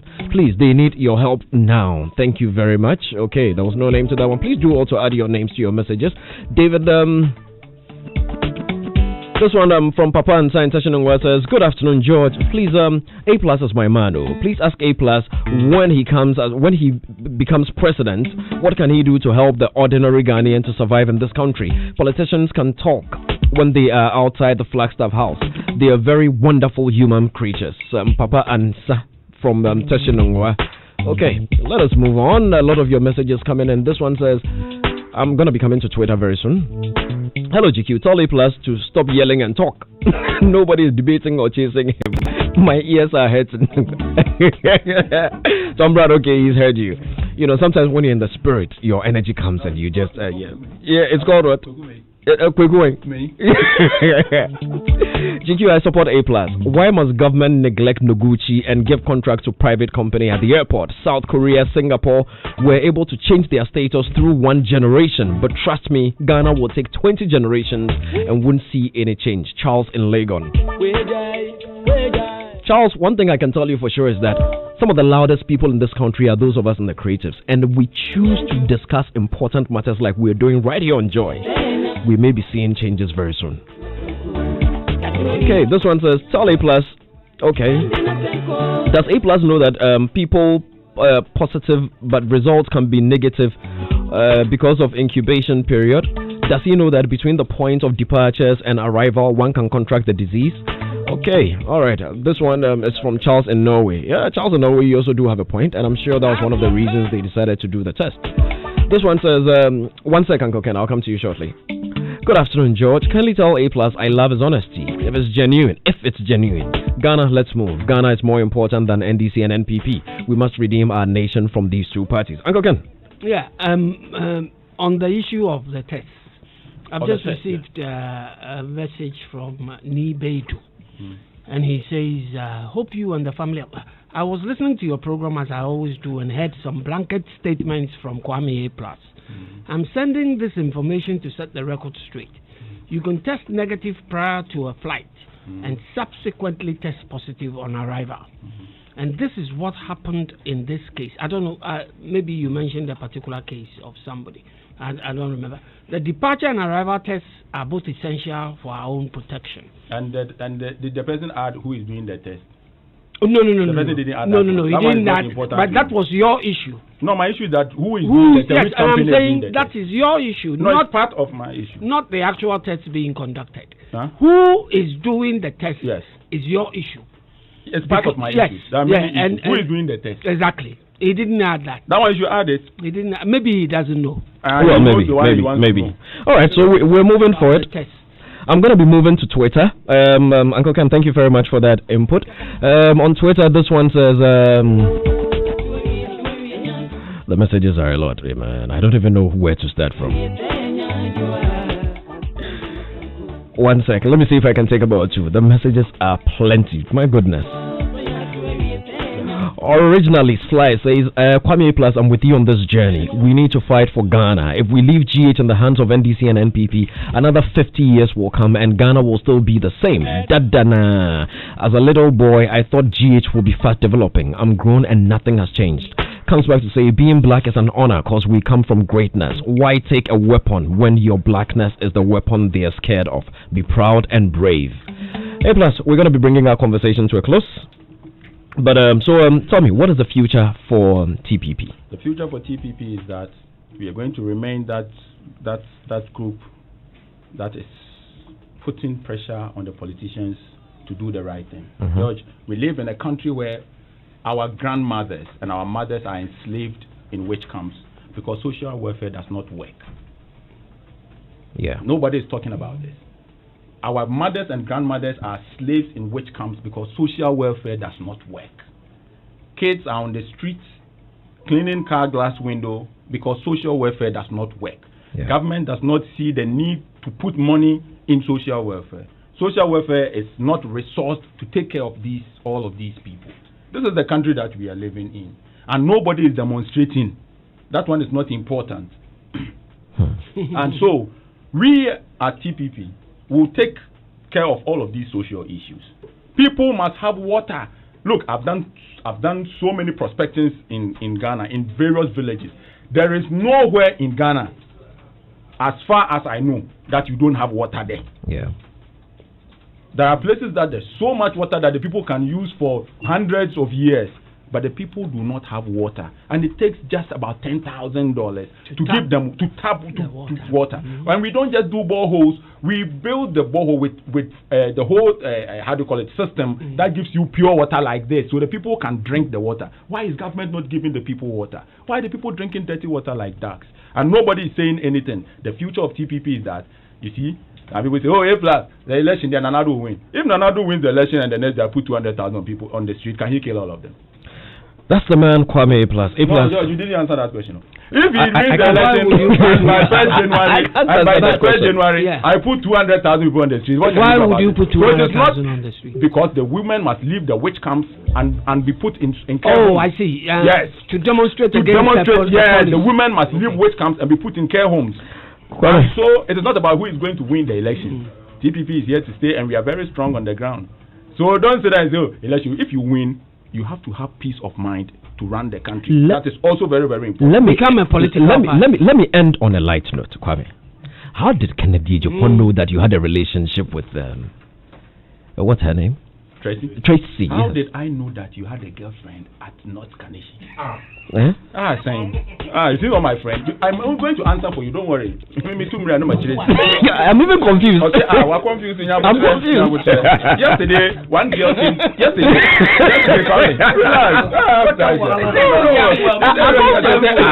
I repeat that, man. Listen. Yesterday, I met one girl, and she said, "You kiss and tell. You kwenya girl, I know I could catch Roby. When they get baby, and I'm saying, but are you not the same person at the time I was dating you? You told your friend that me and you are dating. I don't know who come and kiss me and went and told your friend.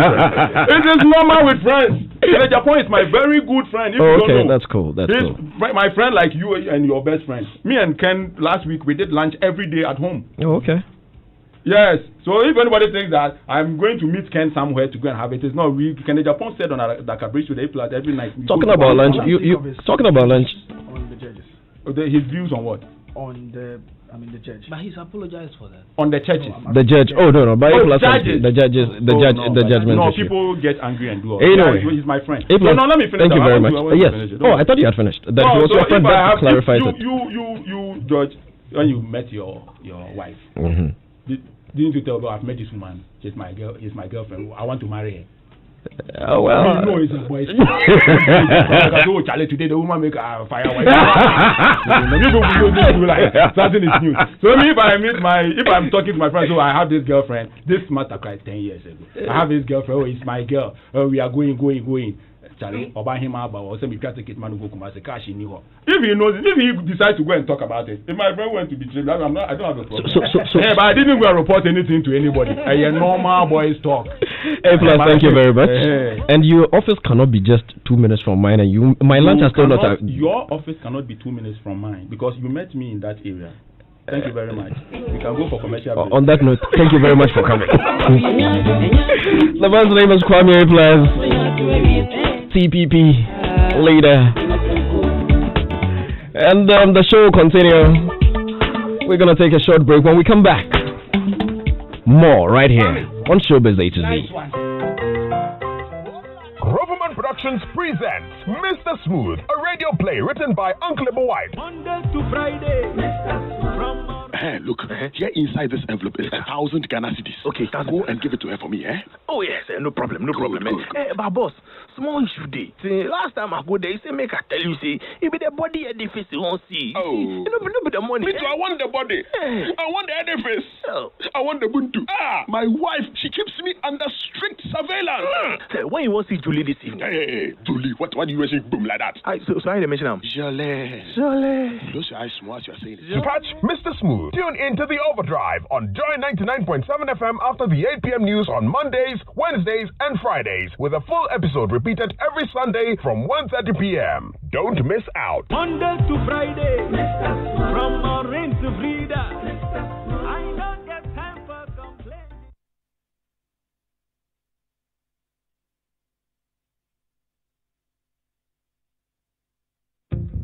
Accidents do happen.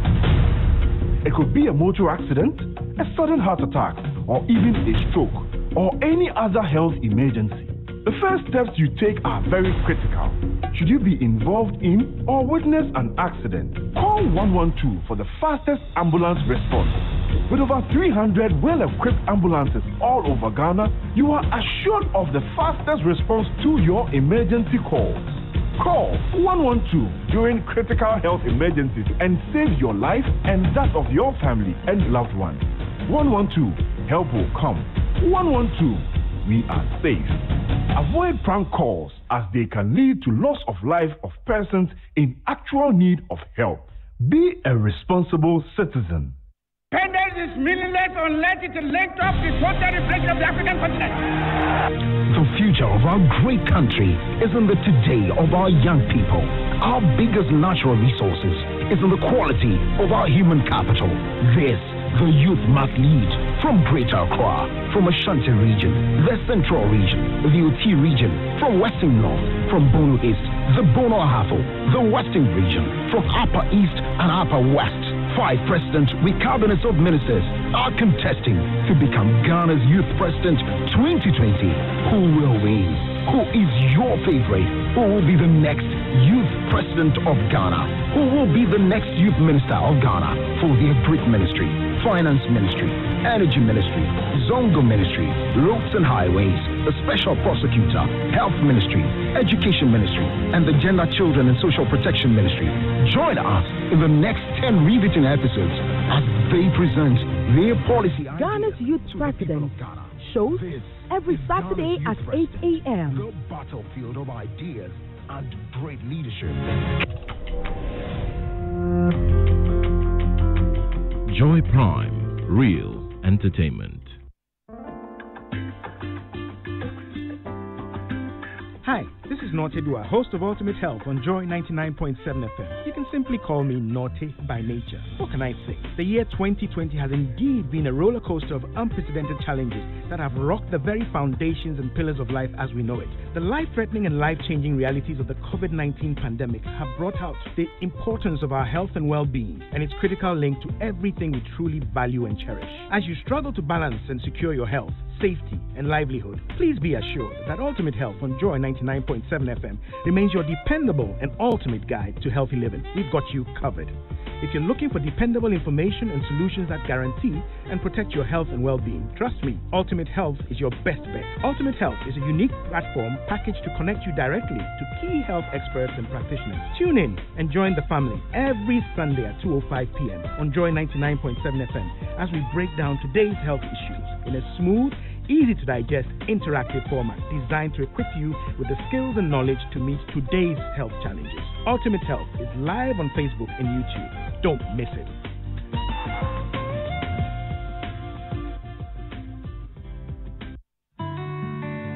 Hello there, hop in. Let's go on a ride to the countryside. Prepare for smoothness through Countryland. Every Sunday between 10 a.m. and midday, tune in to Joy 99.7 FM for your favorite country music. Lock it in on your calendar. It's Countryland on Joy 99.7 FM. Simply call me Iggy. Countryland on Joy 99.7 FM.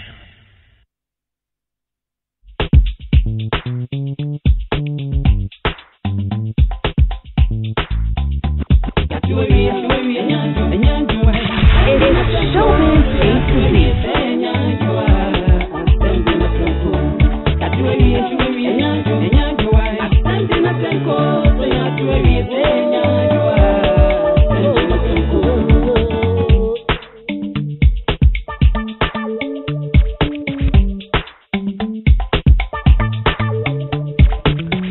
So you're welcome back to Joy 99.7 and to ShowbizAtoZ. Just gone down was an insightful interview with the man Quaye Plus, and a pretty exciting one as well. Comedian, musician, freedom fighter, civil activist, you name it, he's all in one.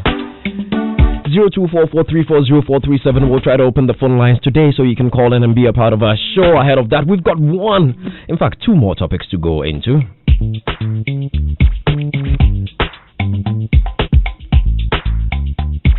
And for the first one, you might want to take a listen to this. That in promoting Made in Ghana, you have very good artists, Nanam Pedu, Kojo Entry, Nakorex, you name them. In this instance, you gave money to Shatawale. Honorable Chairman, no, not at all. As far as I'm concerned, it is a media campaign that we're running with a consultant. You'll be surprised how brand ambassadors can be good in promoting a particular sector. Sometimes what needs to be done is that if we've done incredible work, it will be good for people to know what is being done. It will be good for people to know what their options are. And having a good brand ambassador to sell that story, it makes sense. So if the brand ambassador is an actor, so be it. If the brand ambassador is the Ghana Black Star, so be it. If the brand ambassador is a singer of influence, that's good business. So the consultant hasn't given, or your institution, Ghana Exim, hasn't issued a check of 2 million Ghana cedis to Shatawale. Honorable Chairman, I can confirm that as Deputy CEO Finance of Exim Bank, I have not signed or have not seen a check signed for $2 million or 2 million cedis to any artist that you might have mentioned. So if it is confirmed that you signed a check of $2 million for an artist, either signed by you or from your outfit, will you believe that that check is really coming from your outfit? Honorable Chairman, if there's a check that's shown to me from Exim Bank, certainly I'll believe it. But what I can say is that as Deputy CEO of Finance, I have not seen or signed a check for that amount. We'll work on that, and then we'll call you again to appear. Thank you. We will have the details. When you talk about me, I go shine. My body don't be only me where you they try. Oh, I get shot, I want to be some different guy. But the key make a style and me life. Where we dey live for street, no be life.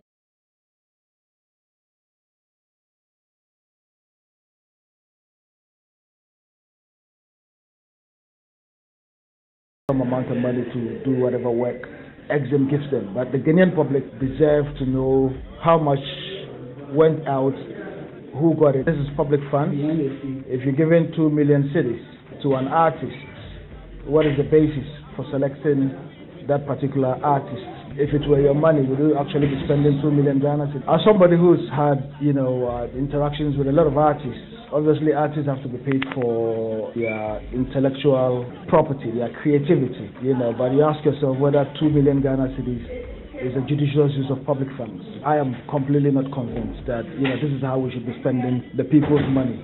Especially, at a time when we are all tightening our belts, when we are living under dire straits or conditions, when government is struggling to find money to do basic things. As we speak, there are still Ghanaian kids who don't have access to schools at the primary level. Healthcare is a problem. So is 2 million Ghana cedis actually a best way of having an ambassador promote the work that Ghana Exim does. These are things that, as representatives of the people, we should be concerned about. Apart from the Shatawale one, you have a sense that others have gotten money in the creative industry. There have been stories about Ejako and others. I don't know about Ejako, but, in respect of Shatawale, that is what my briefing tells me. My guy, I know. Showbiz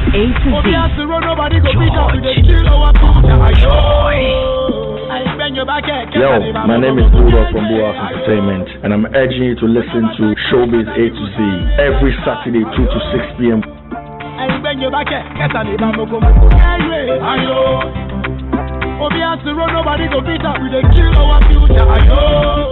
And you heard it also, we're going straight into it. So that's the story that, the Exim Bank has given some amount of money to Shatawale. And it appears Ras Mubarak is pretty uncomfortable with that amount of money because as far as he's concerned, it is public funds. That's one. And two, if public funds is going to be used, it must be used a bit more judiciously, in his opinion, that it can be used to construct roads, build schools and hospitals, give better life to people in the rural areas. Because after all, why is it important to even have ambassadors to sell this country, in his opinion? Uncle Ken? Yes.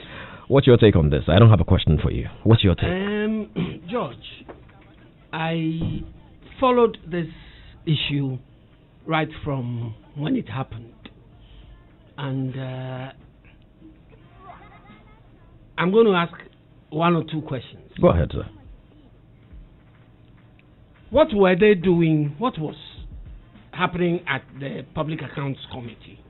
What exactly was happening there? There was an invitation by the Public Accounts Committee for officials of the Exim Bank to come and answer to issues arising out of the Auditor General's report. Okay? Yeah. That's why they were there. It had nothing to do with this particular matter, because this particular matter was not in the Auditor General's report that was before them. Right? Yeah. Okay.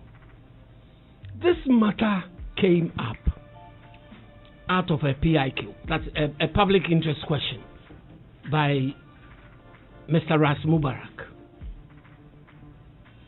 And the chairman of PAC, seeing it as a related matter to public funds, allowed it. Yeah. And therefore put the question to the deputy CEO of finance. He's the deputy CEO of finance who was there. Who was present. Who was present answering questions. Exactly. Right. The deputy CEO, Ras Mubarak's allegation was that $2 million had been paid to Shatawale. Exactly. And 250 to Ajako. Yeah. Mm-hmm. Yes. For certain things. Brand ambassadorship. Brand ambassadorship. Thank you. So the chairman of the committee felt, if that is the case, it's important. Let's hear what they have to say about that. The deputy CEO categorically said he was not aware of an amount of 2 million being paid for that purpose. Yeah. He then goes on to say that as far as he's concerned, they have a consultancy which is taking care of publicity for their works. Okay? And that's where he ended his matter. Now, I like what the chairman did. The chairman of the Public Accounts Committee then says that, okay, Ras, come and prove your allegation. When can you do this? He says the next day he will come up and show proof of the amount that had been paid to these artists. The next day, nothing of that sort happens. Joy FM pick up who broke the story, pick it up again, and then call the what's his name? Corporate Affairs Manager. Mr. Richard Anani. Yes. And that is where I was a bit taken aback by Mr. Richard Anani's response to Evans Mensah's line of questioning. Which part of his response did you find problematic? Richard Anani started by telling us that this matter was a contractual issue and so would not like to disclose matters in a contract publicly. Is that wrong? That's not wrong. Okay. Evans, being the predator that he is, pushed him. And then he comes up and says, oh, yeah, in actual fact, we haven't paid this amount, but we have just paid 15% of the amount. Now, my question then would have been, who have you paid the 15% to? Because you have told us earlier in Parliament House by your deputy CEO that you had contracted a consultant to deal with such matters. And George, you have been in this business.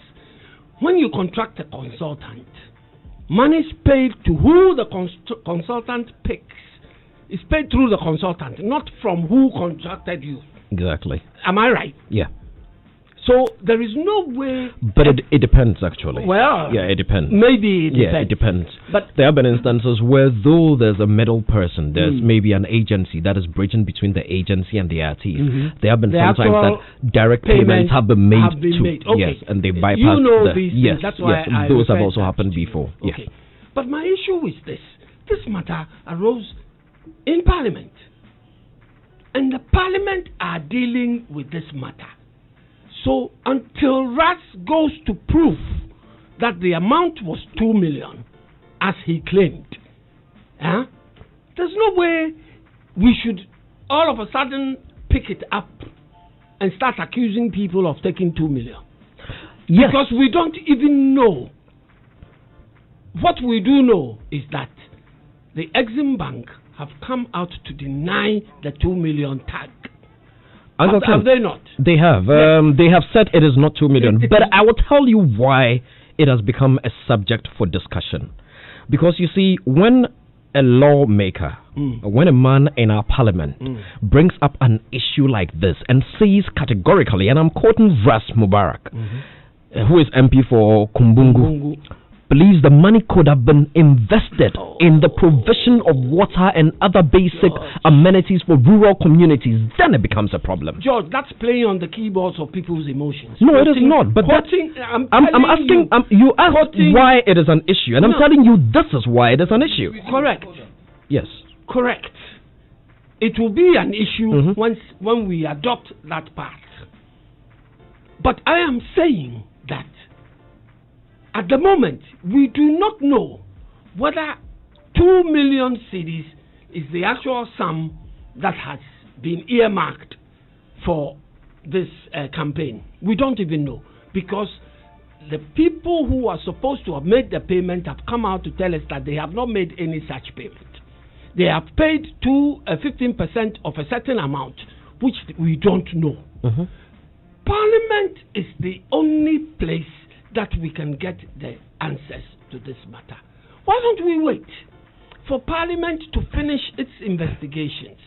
Ras Mubarak cannot run away from producing evidence to back his claim. That he has 2 million. not done so as we speak.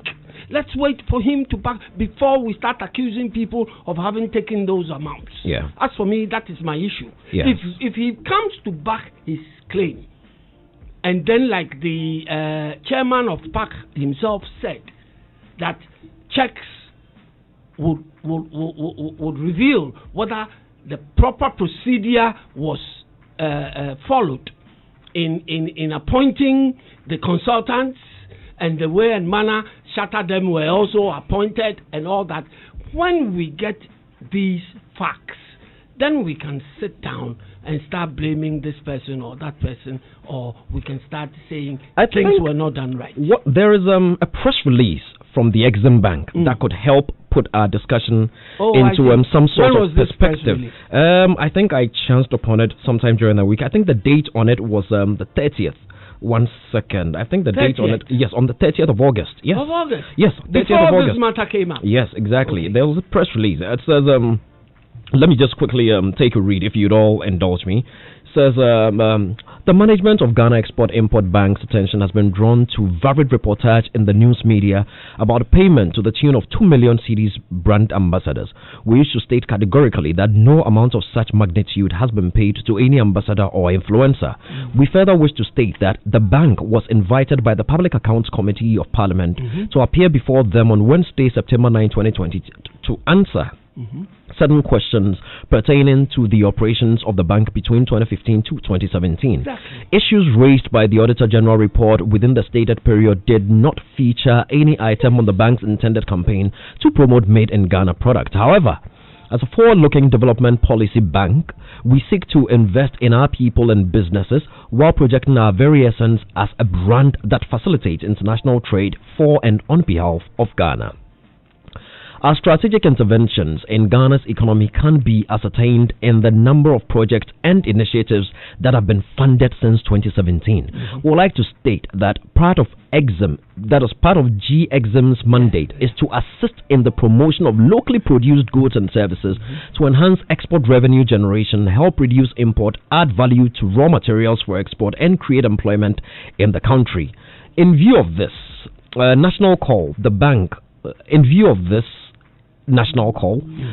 on Sunday, August 30, 2020, launched a campaign dubbed Made in Ghana 4P. The 4P stands for encouraging Ghanaians to produce, promote, purchase made in Ghana products and services so we can prosper as a people and a nation. Goes further to say that to give this campaign at a higher scale and in consonance with promoting made-in-Ghana products and services, the bank, while following the requisite laid-down procurement procedures, have contracted renowned Ghanaian artists as brand ambassadors and influencers. These artists are Mr. Kofi Edu Ejako and Ni Amamensa Charles Wale. They are known for the exemplary award-winning exploits within our local creative art industry and have earned international acclaim for their craft. Their role, simply put, is to give support. Now, this part is important. Their role, because A+ also asked. Their role, simply put, is to give support, credibility, and belief in the Made in Ghana agenda, which is a personal passion point for them individually as well. These renowned brand ambassadors will be using their skill, brand equity, leverages, and the pool of their fan bases to garner the needed acceptance, adoption, and participation by Ghanaians in the Made in Ghana 4P campaign, so that the products of the entities that we are lending monies to can be patronized for them to pay back, and also energize the whole culture of buying and using Made in Ghana products in the country. The bank has not doled out 2 million to Shatta Wale. This allegation is factually incorrect and misleading. Please find out the press release on the then there are other details to that effect. Nice one. So we await Mr. Ras Mubarak to come and substantiate his claim. Public Accounts Committee and proving his allegation. We can pick it up from there. Let me pick Kwame Rasta's thoughts. For me, my issue isn't about the amount of money. Because even if it is 2 million... hold on and let Kwame speak before you come to your issue. But I have to ask him a question. Okay, Kwame, you speak first. Your initial thoughts on this. Before you come to your issue. But I have to ask him a question. No. I'm asking him a question. You were going... I'm leading him on. Okay, Kwame. Leading question. Sorry. Yes. Kwame, go ahead. Your thoughts. It's Sunday now. Why is me? I don't want to assembling. Okay, George. I've been busy in recent days, so I you haven't followed. Yes, there's more to my life. But with all due respect, I would want to find out one or two things. Go ahead. Is there a case of a missing 2 million Ghana cedis? Not yet. Okay. As in there's an allegation. Listen, there's an allegation. Ras Mubarak's position, in all fairness, also makes sense. He's a Ghanaian looking out for the national purse and national interest. Mubarak, yes. Honorable. Yes, honorable. Makes sense to you, George Quaye. That's what you're saying. I'm sitting here as a host. If I'm George Quaye on my social media page, my position is different. As a host right here, I have to be fair. So looking at it from Ras Mubarak's perspective, he does have a point. It is a public purse. It is our taxes. I'm looking for Ras Mubarak's point. Okay, so make your point then. You, as a human being, tax-paying, that you think in your head that the man makes sense. Oh, he's made his point. Oh, okay, you couldn't. Okay. Now, quickly, George Quaye, you see, Kwame, you referred to Ras Mubarak as honorable. Yes. You know, Uncle Ken, why are you interrupted? Let him land. No. Please, let him land first. No, Uncle Ken, I won't allow. Uncle Ken, no, you didn't allow me. Kwame Rasta, please continue. Please, nobody should interrupt Kwame. Let Kwame speak. Let Kwame speak. The point I'm trying to make. No, Uncle Ken, you make a point. You had your time already. Kwame, please speak. No, Uncle Ken, the microphone is off. Please, Kwame, continue. I will say no. So, the gentleman. I've established a few things here. That first and foremost, no monies has been reported stolen from the vault of the Exim Bank, and so it's more of an issue where somebody is believed to have been paid more than he must have worked for, is valued in the persons of Shatta Wale and Ejedu. What's his name? Ejako. I will be disappointed if, just like in fact, I am disappointed because between Honorable Ras Mubarak, is he an MP?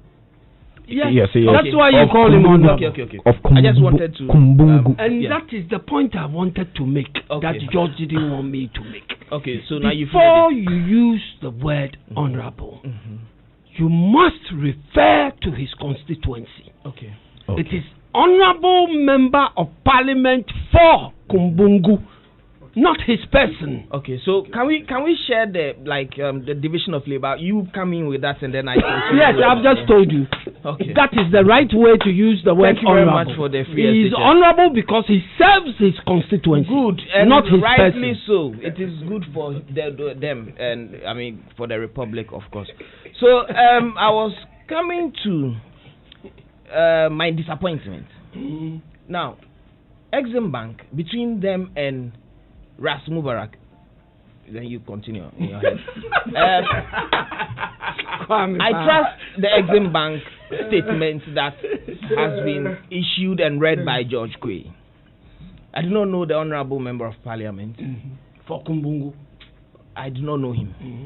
And I am not really keen on that. You know, Exim Bank is a bank. So my disappointment again is, if indeed it is true that Shatta has not been paid that money, I believe that if there's any monies to be paid to anybody, between how many members of parliament do we have? 275. Yeah, and this is strictly my opinion. Hurry up quickly. Yeah, we have to go into the manifesto. The honorable members of parliament, which first do? Between the members of parliament, all of them.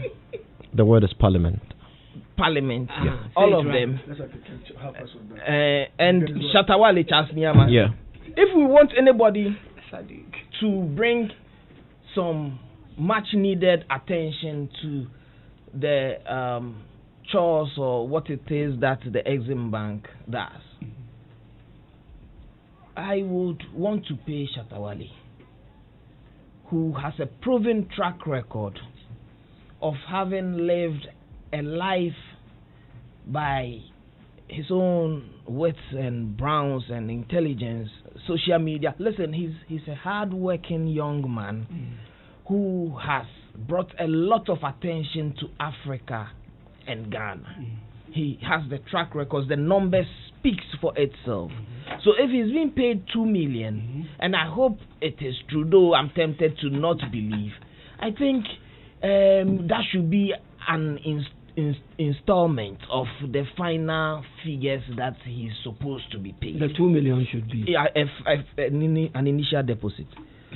So again, if anybody thinks that they would rather an Anampedu, no disrespect to these legends, and the names that the MP mentioned, cited as, implied that they were better ambassadors of or would serve better than a Charles Nyama Shatawale.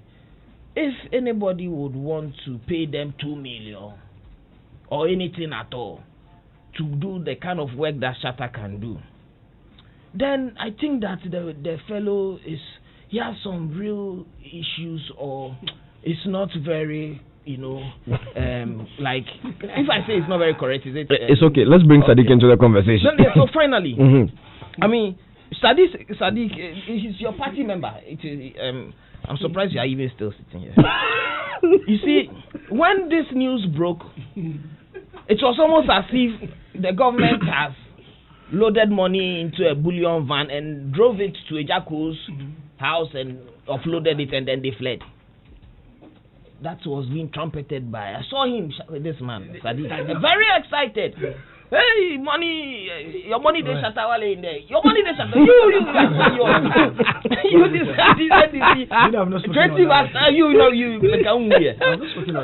You NDC people on social media. They were, you were likening them, yes, by extension, endorsing. Listen, guys. So which is which now? Everything inclusive. Sadiq, the point is, yes, in wrapping up, it's about time people educate themselves on 21st century ways of making money, leveraging brands within brands to grow brands. Yeah, makes sense. So if again the honorable MP is very illiterate on these things, he better brings the proof, because we will be waiting. Okay. All right, we're going to be speaking to Jesse Ejapong as well on this subject matter very quickly. But before then, let's hear from Sadiq. Sadiq, what's your take on this? Yeah, I'm fine. So, I mean, I don't know if it will be good to refer to our private conversation. Conversation. Oh, we should move forward.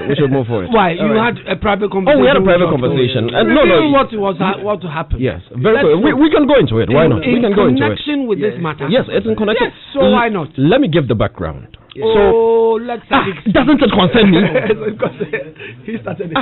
No, I mean, when I felt that, I listened to the audio and I followed as well, I saw what Ras wanted to do. Ras, in the interest of the public, wanted to probe and then find out, because he felt that there was some bit of a secrecy to it, you know, and so he wanted to just be able to find out. Typically, what he's required to do within the law, he has that's at that point at the park. That's some of the things that he needs to do to ensure that to probe some of these things. The principles of public accountability works. To probe some of these things and ensure that there's judicious use of money. So within that context, anybody that would want to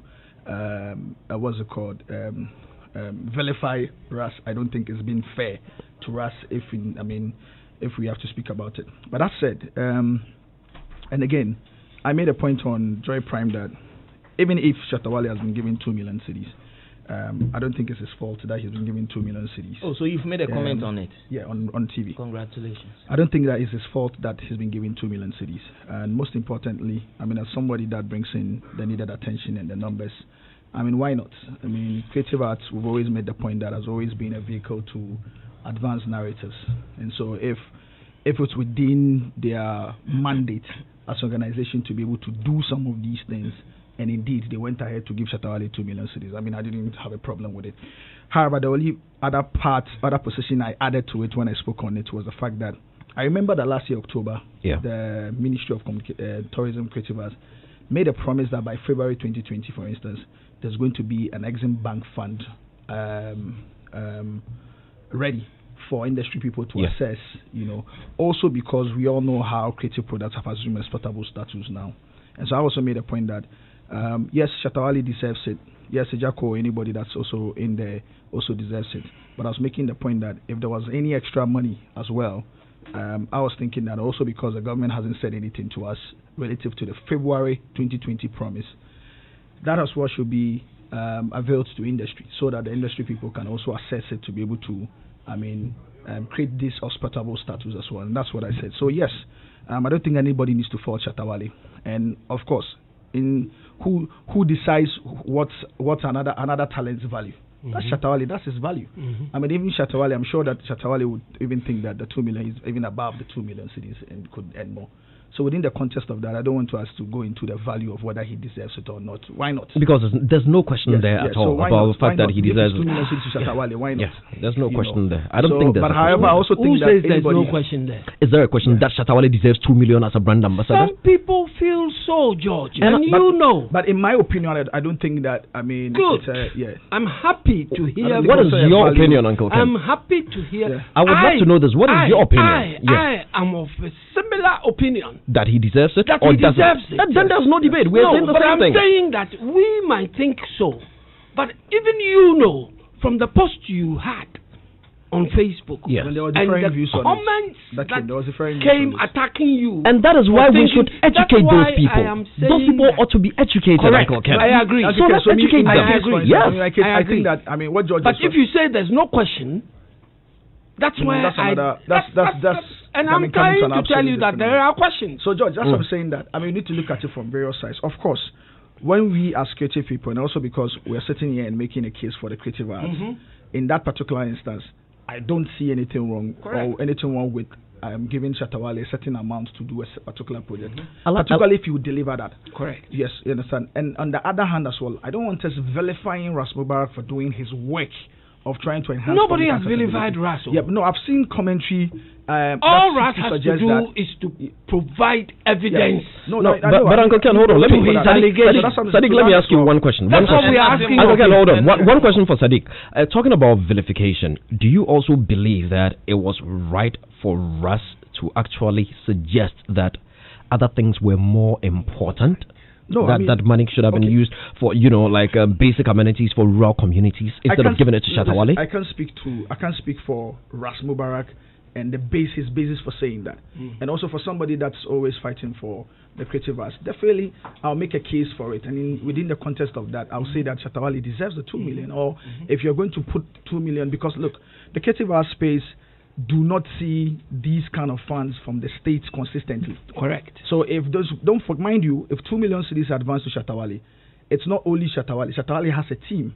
Shatawale has a number of projects, has a number of things that he's going to do with.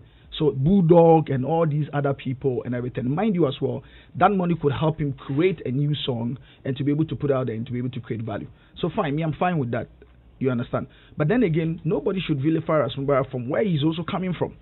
I mean, as MP and coming from Kumbungu, for instance, for all you know, maybe he's been chasing a particular his constituency. He's been chasing a particular borehole project from, and maybe his MP's common fund isn't enough for him to be able to do so. So for him as well as speaking for his people from Kumbungu, he's probably also making a case for them in the same ways we are equally making a case for Shatawale in the creative art space. You know, so I think it would be a bit of unfair to try to position Ras Mubarak or shine him under a certain negative spotlight for sort of, I mean, asking very legitimate questions as well. Regardless of that, we think I also think that just like we're doing, let's not, in our fight to elevate and position the creative arts, let's not also delineate others as well who are also doing other work of national importance. I agree with you, Sadiq. I don't agree with Sadiq. Not on this subject matter. Whenever there is usage of public funds, we need to interrogate. Uncle Ken, I will tell you why. I don't have that. Hold on. I don't have that problem with Gentlemen, hold on. For me, even if you don't receive and say, therefore give them the money. All I am asking of one voice, please. One voice. Uncle Ken, hold on. The microphones are off. Uncle Ken, the microphone is off. Uncle Ken, hold on. The microphone is off. Let us have one voice. When we all speak, our listeners will not hear us. It's only once in a while. Uncle Ken has made his point. He's asking us for evidence. Let us go to the phone lines. We're trying to reach Jesse Ejapong on the phone lines. I think we have him now. Hello, Mr. Ejapong. Hey George, how are you, sir? We are very well, sir. And Jesse Ejapong, of course, everybody knows Jesse Ejapong. He used to be head of marketing at Tigo, one of Ghana's finest brands and communications experts. And Jesse, you have worked with brand ambassadors in your entire career. What is your take on this Exim Bank money that has allegedly been given to Shatawale? And someone like Ras Mubarak said he thought the money could have been used for other more relevant things like providing amenities for rural areas, other than giving it to Shatawale. Okay, so George, I think the question that you've asked me, right, seems like a leading question. So it seems like you are looking for an expected answer. And not at all. What I want is your opinion on the entire subject matter. And then that part of it is a different part of the question, that this is a statesman's opinion on a creative. Yes. Fair. So let's like I always do, let's try and take a step back. And I'm coming into the conversation from a business perspective and as somebody who's been in the industry a little bit. So I am seeing three parts of the discussion. The first part is the business part of the conversation, which is the Exim Bank discussion. The second part is the value the artist is being given and as to whether the artist deserves the value. And the third part is the impact of paying the artist so far as the creative arts industry is concerned, and whether or not he earning that would change the payment structure within the system. Now, George, again, to situate the discussion, I think it is important for us to understand, if we say that ambassadors must promote Exim Bank, what does that mean? Now, if you go online, there's a story that I chanced on which said that, I think about 8 months ago, Exim Bank had secured $100 million to help invest in the local industry. Now, keep that budget in mind. Now, to invest it in Ghana, the focus was given to them, as an example, to invest in the pharmaceutical sector. So there were about 7 companies within the pharmacy sector they had to invest in. That is number one. And number two, there were about 150 one district, one factory companies they had to also invest in. Question is this: if one district company went to Shatawale for brand ambassadorship, how much would they be charged? And how many brands was Shatawale as an individual supposed to be promoting? And how was the charge done? Now, if you start from that perspective, you understand the scope of the discussion so far. So that is number one. Yeah. Number two, it is easier for you to say that the 2 million is too much without understanding what percentage of the total marketing spend the 2 million is and what the total marketing spend was supposed to deliver. So if I come to you, George, and I say, give me 1 cedi, you will say, what do you get in return? and I would say I would give you 10 Ghana cedis, then the 1 Ghana cedi doesn't become a big budget of a sort. So now, again, let's go back. Exim Bank has borrowed 100 million Ghana cedis. From a business perspective, there are those who argue that if you talk about your debt to revenue ratio, it should not be, say, above 36%. So let's assume that the top line that the Exim Bank was looking for by investing in these businesses should be something north of $200 million. So if we are looking for a $200 million injection in the economy by the investment that Exim Bank is doing, question is, what is $2 million to $200 million? Mm-hmm. Again, if you take a look at 2 million Ghana cedis as a percentage or as a fraction of what the total consultancy was paid, and again, I heard you say that Shatta Wale may have been paid as an individual by Exim Bank, which I would doubt. Now, the reason I would doubt that is the fact that Exim Bank engaged the consultant to give them a plan as to drive the value within the market. No, that wasn't the idea at all. That was just to let Uncle Ken understand that in certain transactions there are direct dealings, but not in this, because Exim Bank has made it clear that they worked with a consultant. That's what happened. Yeah, they made it clear they worked with a consultant in this case. So we are abreast of that fact. Yeah. So every individual who's ever gone through a government tendering process, the same way that the PR agency went through, and if they went through competitive bidding, which I am assuming they did, the PR agency may have submitted a detailed plan and their suggestion of artists who fit, again, like I mentioned, the 150 districts, the 150 factories that the Exim Bank will be investing in. Exactly. And they won the contract. So if the Exim Bank rep or the finance director went to the floor of parliament and said as an example that he has not cited a check of 2 million going to Shatta Wale, he could be right. Exactly. Because obviously, if they are paying the consultant, they could be paying the consultant, say, 20 million Ghana cedis. Exactly. Within the 2-year window. And within that 20 million Ghana cedis, George, there will be channel development for the district factories. There will be production costs for the district factories. There will be the ambassadorship cost to promote the district factories. Exactly. There will be advertising costs. There will be event costs. There will be research costs. And then there will be PR costs. So whilst we can sit in the studio and hold hands and sing kumbaya about 2 million Ghana cedis, the real value or the real cost of promoting our factories in a district could potentially be 10 million Ghana cedis or 20 million Ghana cedis. Now, my thinking is this, that if my math is right and the Exim Bank has borrowed $100 million, I would say that the returns we are looking for will not be south of $200 million. And therefore, if I'm paying even $20 million total to drive the top line that I'm looking for, there's absolutely nothing wrong with that. That is number one. Number two is this. When I worked in Guinness Ghana Breweries Limited, your sales and marketing cost as a percentage of your NSV, which is your net sales value, could potentially be about 5 to 7%. Yeah. Again, when I worked in Tigo, the sales and marketing cost as a percentage of your top line was about 8%. So if, as an example, and again, I'm giving you an example, if Exim Bank, through its factories is setting up, is hoping that they might see 100 million injection from those factories, and they have, say, a target of 10% to spend to promote made in Ghana goods, that technically means that they have a budget of 10 million to spend. Now, 10 million to spend, which is a 10% ceiling, it's an okay budget. Exactly. To drive the value that you are looking for. Right. So for me, I'm completely uncomfortable with having the conversation and focusing the conversation on Shatta Wale earning 2 million Ghana cedis. If Exim Bank's investment within the sector will deliver a value of 10 million Ghana cedis, then it absolutely makes no sense to pay Shatta Wale 2 million Ghana cedis.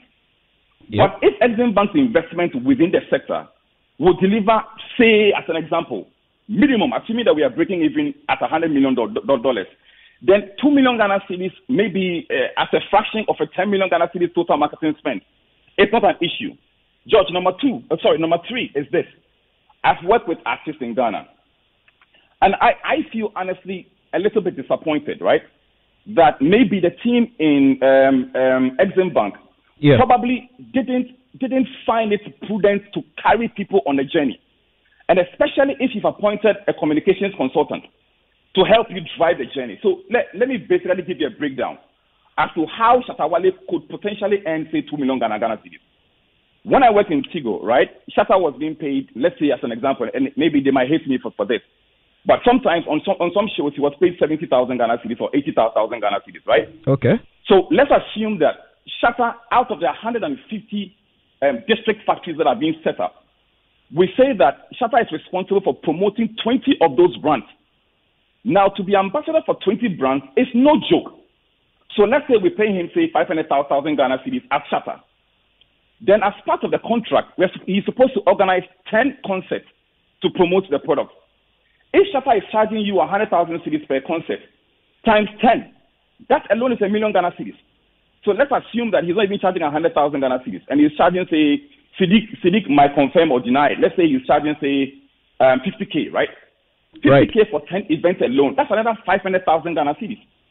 Now, if you say to me that Shatta should be doing some international concerts, right? And he's supposed to travel to Brussels or travel to France to go and engage there, and he's supposed to travel business class. Now, all those are factored in the cost. So sometimes, in the books of Exim Bank or in the books of the consultant, it could be that the value for Shatta Wale is 2 million Ghana cedis. However, the actual cash that he might get could potentially be 700,000 Ghana cedis. He might receive products of 200,000 Ghana cedis. Exactly. He might travel business class of 100,000 Ghana cedis. Right. And so when you cumulate that, his value might be 2 million. It may not necessarily be cash. Exactly. So I need the Exim Bank team to understand that when the people who are asking the questions are not asking the questions out of hatred. Information is needed. And the intention to engage with Shatta to drive these district factories is important. But the consultant needs to learn how to carry people on a journey. Let me give you a last example. Yes, we need to be wrapping it up so we can get into I'll wrap up very quickly. Yeah. So I listened to Nana Damwa on Joy News, right? Yeah. And he was holding the government's document on where the districts they've set up are. And people were saying to them, where is the district? Where is the district? Now, if you are strategic in nature, and indeed, Exim Bank supported any of these district factories. And Shatta Wale 5 months ago had picked one of the district factories and said that, I am Shatta Wale, and I chop cake from George Abuaje's factory in Eduse. It answers a future question of somebody asking you where are the factories. Because you have seen Shatta Wale already promoting the product. Failure on their part to have activated that is why they now have to explain to people where the factories are.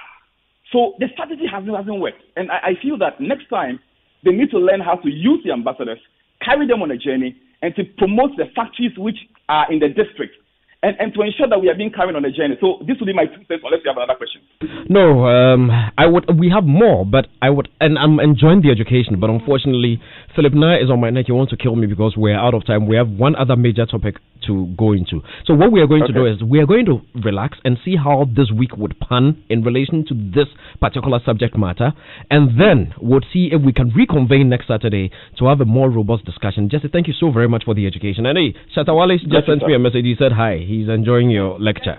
Yeah. So Jesse, thank you very much. Yes. Jesse, thank you very much. That is the man, Jesse Amo Ejapong.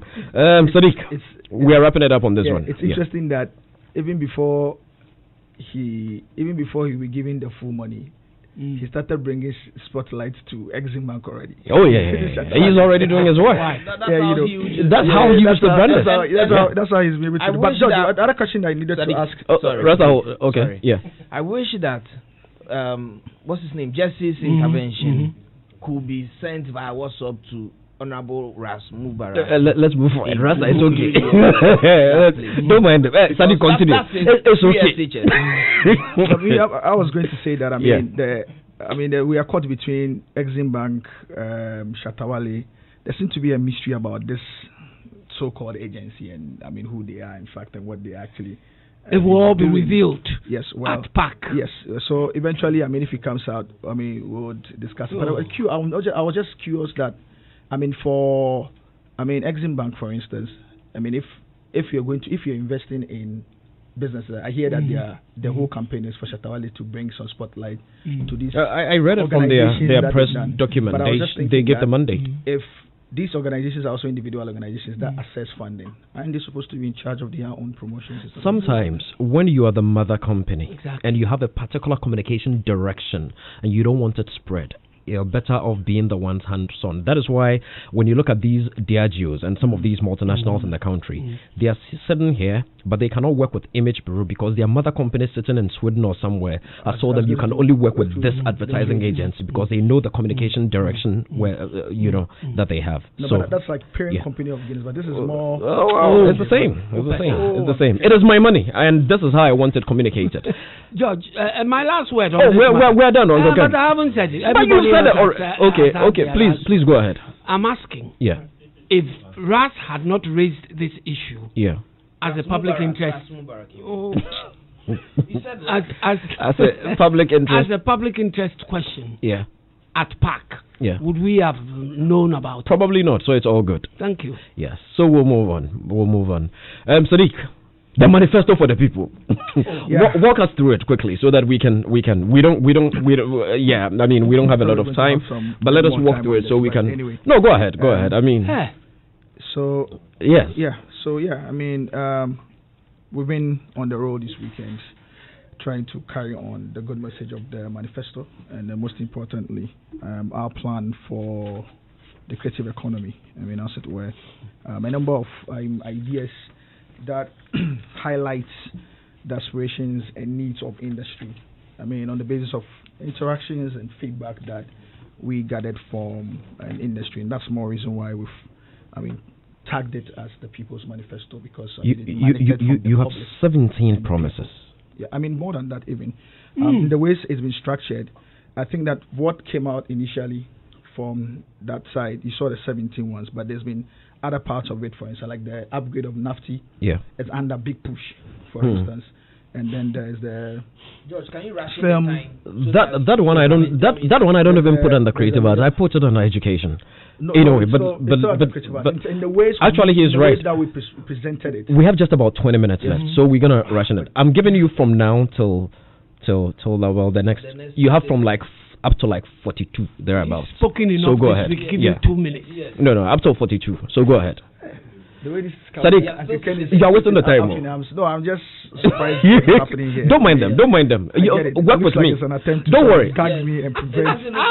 Sadiq, work with me. Don't mind them. Work with me. Anyway. They are wasting your time. Work with me. So yeah, I mean, George, like I said, I mean, a number of ideas. One of the key points that we want to be able to do is to be able to once again elevate the narrative of creative economy within the governance and policy space, which follows from what we did in 2013, the addition of the arts ministry to the tourism. Uncle Ken and Rasta, please, let's allow him. Ministry. Your mics are, the mics are live. So similar thing with a new ministry for creative and digital economy, which is to be able to drive that, mindset shift and stress the commitment of the party towards our plan to enable and empower the creative economy. One of the other things that we're also looking to do is that the media space is a very important one for us. The broadcasting space is a very, very important one for us. There's the need. The broadcasting bill has been in Parliament for some time. There's a need to be able to see to the passing of that bill, because in the draft that actually even exists, there's a number of areas that it touches on, which is all to the good of the general entertainment or creative arts industry. There's a part of the broadcasting bill, for instance, an element of it, for instance, that deals with copyright and the licensing regime towards, logging copyright and the payments that goes to people whose copyrighted content are used in the media. And one of the other part of it as well is the media development fund that it comes with. And then one of the major ones for us is our promise to upgrade NAFTI into a fully fledged university for film, arts, theatre, and music. And there's a more reason why it's captured under our big push, for instance, because in the ways we're thinking about it, we're not thinking about it relative to just a name change or expansion of the scope. But most importantly, we wanted to come with the necessary investment in sound stages, studios, and all of that befitting of a national universities in the way that we delivered with other universities. We've seen the Somania project, the university. We've seen the UHAS as well. This is some of the things that we want to be able to do. Expand the scope as much as possible. But the principle behind this, and I've always made the point here, that you cannot develop an industry without the thought leadership and the scholarship element of it. There's a need to bridge academia and industry to be able to, produce the next batch of industrial professionals and leaders. Again, we're promising to provide seed money for the creation of a special fund for artists, including aged and needy creative talents. Also to facilitate the enrollment of creative artists onto the informal pension scheme. One of the other ones that's also very important for us, which ties into copyright, is to set up a system of legal aid for creative artists to help fight creative and intellectual theft and plagiarism by others. You know, as it were, one of the things that has made it difficult for people whose content or whose rights are infringed upon to pursue actions really is the lack of legal support to be able to pursue some of these things. And so these are some of the things that we also want to be able to do. We also want to be able to, again, Exim Bank here, facilitate the placement of hospitable creative arts products for sales digitally with support from partners such as the Exim Bank. You know, we established the Exim Bank with a certain intention. I mean, just before, we left government, part of what the Exim Bank was supposed to do was to be able to add value to exportable product, which included creative product. Kente is a creative product, which is exportable. Music, film. I've lately assumed exportable status. Within the week, always been making the point that for somebody like Peter Sedifa, for instance, who produced a single movie last year, obviously making funds accessible for him because of the exportable nature of his movie to produce a number of extra movies, we'll see him creating more wealth and as it were creating more jobs, and which is also important also because our manifesto for this year stresses the point we've always been making about doing all of these things to be able to create more wealth and create more jobs for Ghanaians. Again, so Beautiful. We also want to be able to strengthen regulation to protect the copyright of artists, ensure that they get value for their works by enforcing the payment of the user fees under copyright regulations 2010. And this is something that we've also been stressing this week, particularly also because of our connection to Wallace's case, for instance. This week, we got a point about Wallace's music that was played at the manifesto launch. We checked in, the creative arts team quickly checked in and realized that it was also played, it was just played in a documentary that was aired. I think it was played for like 30 seconds. But then again, this has synchronization rights. And so when we realized that the permission has not been properly sought, we saw that there was a breach. And so we've been in touch with Wallace's team, also to stress the commitment that we've always been making to try to resolve this and ensure that Wallace is duly compensated for that particular infringement. And, that's just... so these are just to sum up some of the highlights. Some of the highlights of the manifesto. Not bad. But these are very important. And like I said, all of these things ties into our bigger goal of doing all of these things to create more wealth and create more jobs for Ghanaians. Well done. Thank you very much, Sadiq Abdullah. Congratulations on your nominations as the official spokesperson for appointment as the official spokesperson together with Brexoma, as far as the creative art is concerned for the NPP. You have done great. Keep it up. And we've also been joined by... for the NDC. Thank you very much for that correction, Uncle Ken. We've also been joined by Arnold Asamabidu. Arnold, good afternoon. How are you doing? I'm good. Welcome. Rasta, very quickly, you heard Sadiq. Very quickly. Sorry, go ahead. No, I'm just looking at the clock. That's the problem. So we have to be realistic. Stop looking at it. Let's go. Friend,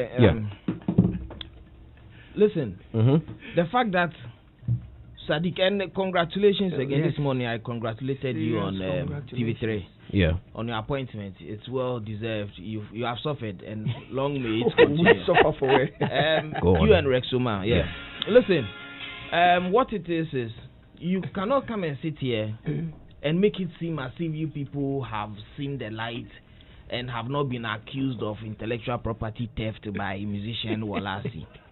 You cannot sit here. In fact, you shouldn't do it again, that you go anywhere and arrogate yourself the powers of mercy, because what you guys did is never done in the history of human decency, especially for persons who position yourself as being that's in their book that you're holding. What is it? The manifesto. No, you supposed to get some creative data something.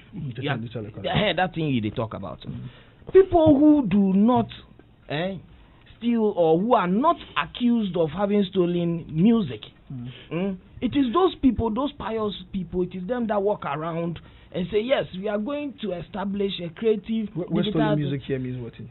Walasi, have you not heard the news? Relax. You are interrupting me. But you mean to. It is my turn to reach out to. Listen, Nanado didn't send me here. Nobody from the MPP has asked me to speak on behalf of the party. They don't give you the lorry fare. They don't give me lorry fare to come here. But I am saying that if the NDC have brought reading or explaining their manifesto promises in excess of 18 promises, they do not have any moral rights based on the fact that you, as we speak, have not you've not done anything to rid yourself of. No, that's hold on. That's not factual. You have stated attempts you have made from your camp. No, that's we do not have Walasi to confirm that indeed. But you had the whole day today to confirm. You said it in the morning. What make I go look for Walasi? No, but I mean, of course, why would I come to lie about? I'm not saying you're lying. I'm saying I've not heard from Walasi. No, so I cannot. In as much as we are concerned, Walasi is the one who threw the first salvo, accusing you people of having stolen his music. Can we call Walasi? Is it possible? No. Yeah, we'll try to see if we can raise him, but we don't have the time. I am calling on the NDC to do the needful and find some 1.5 million Ghana cedis for Walasi. Okay. He deserves it. Let me bring Uncle Ken into the conversation. You've made your point. No, Rasta, it's okay. I think Rasta has made his point. Let's bring Uncle Ken into the conversation so we go on. Uncle Ken, quickly. Sadiq and Rasta, quiet, please. Let's see Uncle Ken. Uncle Ken, please come in. George. Yes. George, thank you. I think that it's unfortunate we don't have too much time to delve deeper into it. No, we have next week. We have next week. But all I want to say is next week you will find some time. Oh yes, by all means. You know that already. No, I mean, George. Yes. Don't worry. Let's go on. Uncle Ken, quickly. Yeah. I think that this back and forth about manifestos from the political parties, about various sectors, is something that is not helping us as a country. I think that we should set national goals. Like A+ said, Yes, I agreed with him. It's here. So that any party that comes into government follows those goals to achieve the objectives. For instance, we are trying to set up a creative sector, what's it called? Council or agency. Creative Arts Council. Or agency, as they claim. I think that it is incumbent on the agency when it is set up to look at issues involving the sector, come up with a blueprint on what the sector needs, so that we put that blueprint out there. Any party that comes into government follows that blueprint, so that we do not have these back and forth discussions as to who's thinking of doing this and who's stealing somebody's that. Sorry? In this case, there was consultations involving the sector. I'm saying there were involving the sector. An idea of what the sector needed. Okay, it gives you an idea of what the sector needs. But what about the other party? Are they also doing the same thing as you are doing? That's why I'm saying that the most important thing is for us to get the laws together. Exactly. So we go by the laws. If it is the creative sector law, we go by it. Just like we should be going by the Development of Film and Classification Act. Those are the things we need to be followed, because otherwise every time we'll come and sit here and Sadiq will go and earn himself a position and be taking monies without seeing me and talking plenty all over the place. Let's bring another small bit into the conversation. I think that might be our last point for the day, so that would wrap up on that one. I know you came late, but we've touched on a number of issues. We've touched on Ras Mubarak, Shatawale 2 million. We've had a conversation with A+, and we're just wrapping up on the NDC manifesto. But we'll compare the two manifestos properly next week. You know, yes, I know. Yes, Sadiq. Jesse. Yeah. Please get closer to your microphone. Yeah. Very insightful contribution to the discussion. So big up to him. Yeah. With regard to Shatawale Mubarak, I think you guys have discussed it thoroughly, so there's no need going into it. But the fact is, I think yesterday, right, George? Yes, yesterday. What was it? Public Accounts Committee meeting? No. Or which one? Evan Mason. Oh yes, that's PM Express. And yesterday, not the one Ghana Connect. Yeah, Ghana Connect. The point was made that one of the reasons why a lot of people were were astounded or were amazed or agitated for Shatta Wale allegedly getting 2 million was the fact that, you see, over the period, we in the creative industry, we've had this attitude of not disclosing the deals that we make with regard to the money. And so when you see or you hear Shatta Wale getting 2 million, 5 million, it becomes like, really? But over the period, I'm sure a lot of artists in engaging in endorsement deals and brand projection have been getting more than these. But there's this apathy of we not being able to disclose figures. And for me, I think it's a problem. We should move away from that culture. Because at the end of the day, we want to project the industry onto a certain pedestal. We want it to be given a certain level of recognition, regard and respect. If we are putting such amounts out, I'm sure it wouldn't have been a big deal by now. No, it wouldn't have been. But because we do not always, the failure or inability of our people to actually put the figures out, it becomes a problem. But you know what I find strange, Arnold? Even next door Nigeria, you know they put out the figures. They do. Nigerians put out the figures. And even in my research for this show, I even got some very interesting figures from some top Nigerian artists. There was P-Square got 180 million naira. I think it was a deal with Globacom. D'banj got 160 million naira, also with Globacom. And it's all out there. Wizkid, Yanya, and all those things. The figures are there. But you know. You guys are also part of the problem. Which guys? As an event organizer, as an entertainment journalist, when I approach you, I ask you, George, you signed a deal with this artist. How much was it? You will not disclose it to me. Let's be frank. No, but there are non-disclosure agreements that we sign. I've been confronted with these things, and I'm like, yo. You know, is it the Anani gentleman, Richard Anani, disclosed the 15%, and then I winced because I'm like, if Shatta is listening and indeed he signed an NDA, he could take them on and collect an extra 2 million and walk away. So sometimes there are non-disclosure agreements that, like in the Glow situation with the Cadbury's, with what else? We could not disclose. So maybe we should look at it from the other side too. I appreciate where you are coming from, because where I sit, I'm blaming you, the artist money. Yes, you've been on my case for this particular thing. You've been consistent with your frustrations that we need to disclose the figures. What is it? We are also saying that I don't want to even go to court, and so moving forward, like you're saying, we need to fix it. So, or you guys are afraid that when you object or reject an NDA in the contract, you lose it. Is that the problem? No, you see, you don't even want to know why or what will happen to your small money or your fortune if you are disregardful of the NDA that you have signed. You read, you understood, you signed. Now you go and stand somewhere and then you disclose. What is wrong with you? George, quick one on the... very quickly, we're wrapping up. Big ups. But you see, they are challenged. And Arnold, one thing before, we are going to discuss this NDC manifesto in detail. We haven't given it enough time, in all fairness. We gave the NPP manifesto a lot of time. And in all fairness, we haven't done the same for this NDC manifesto, and we have to.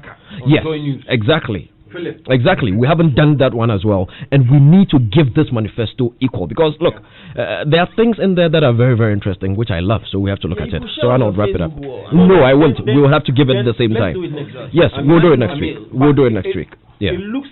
Most of the things that they place in the manifesto, they look achievable. Yes, in all honesty. Because if you tell me that you are going to renovate the National Museum and create a room for exhibition space, for me, I think it's more practical, doable than saying you fix a large what do you call it? Ultra modern.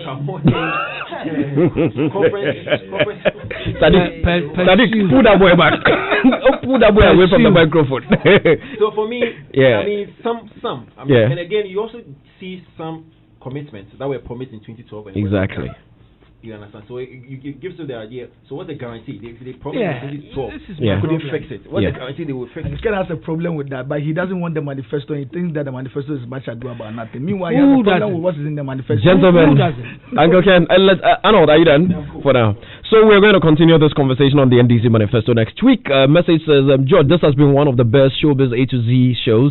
Entertainment players have a huge role to play in Ghana, and I urge you all to do so by saying things as they are and not be afraid. God help you guys.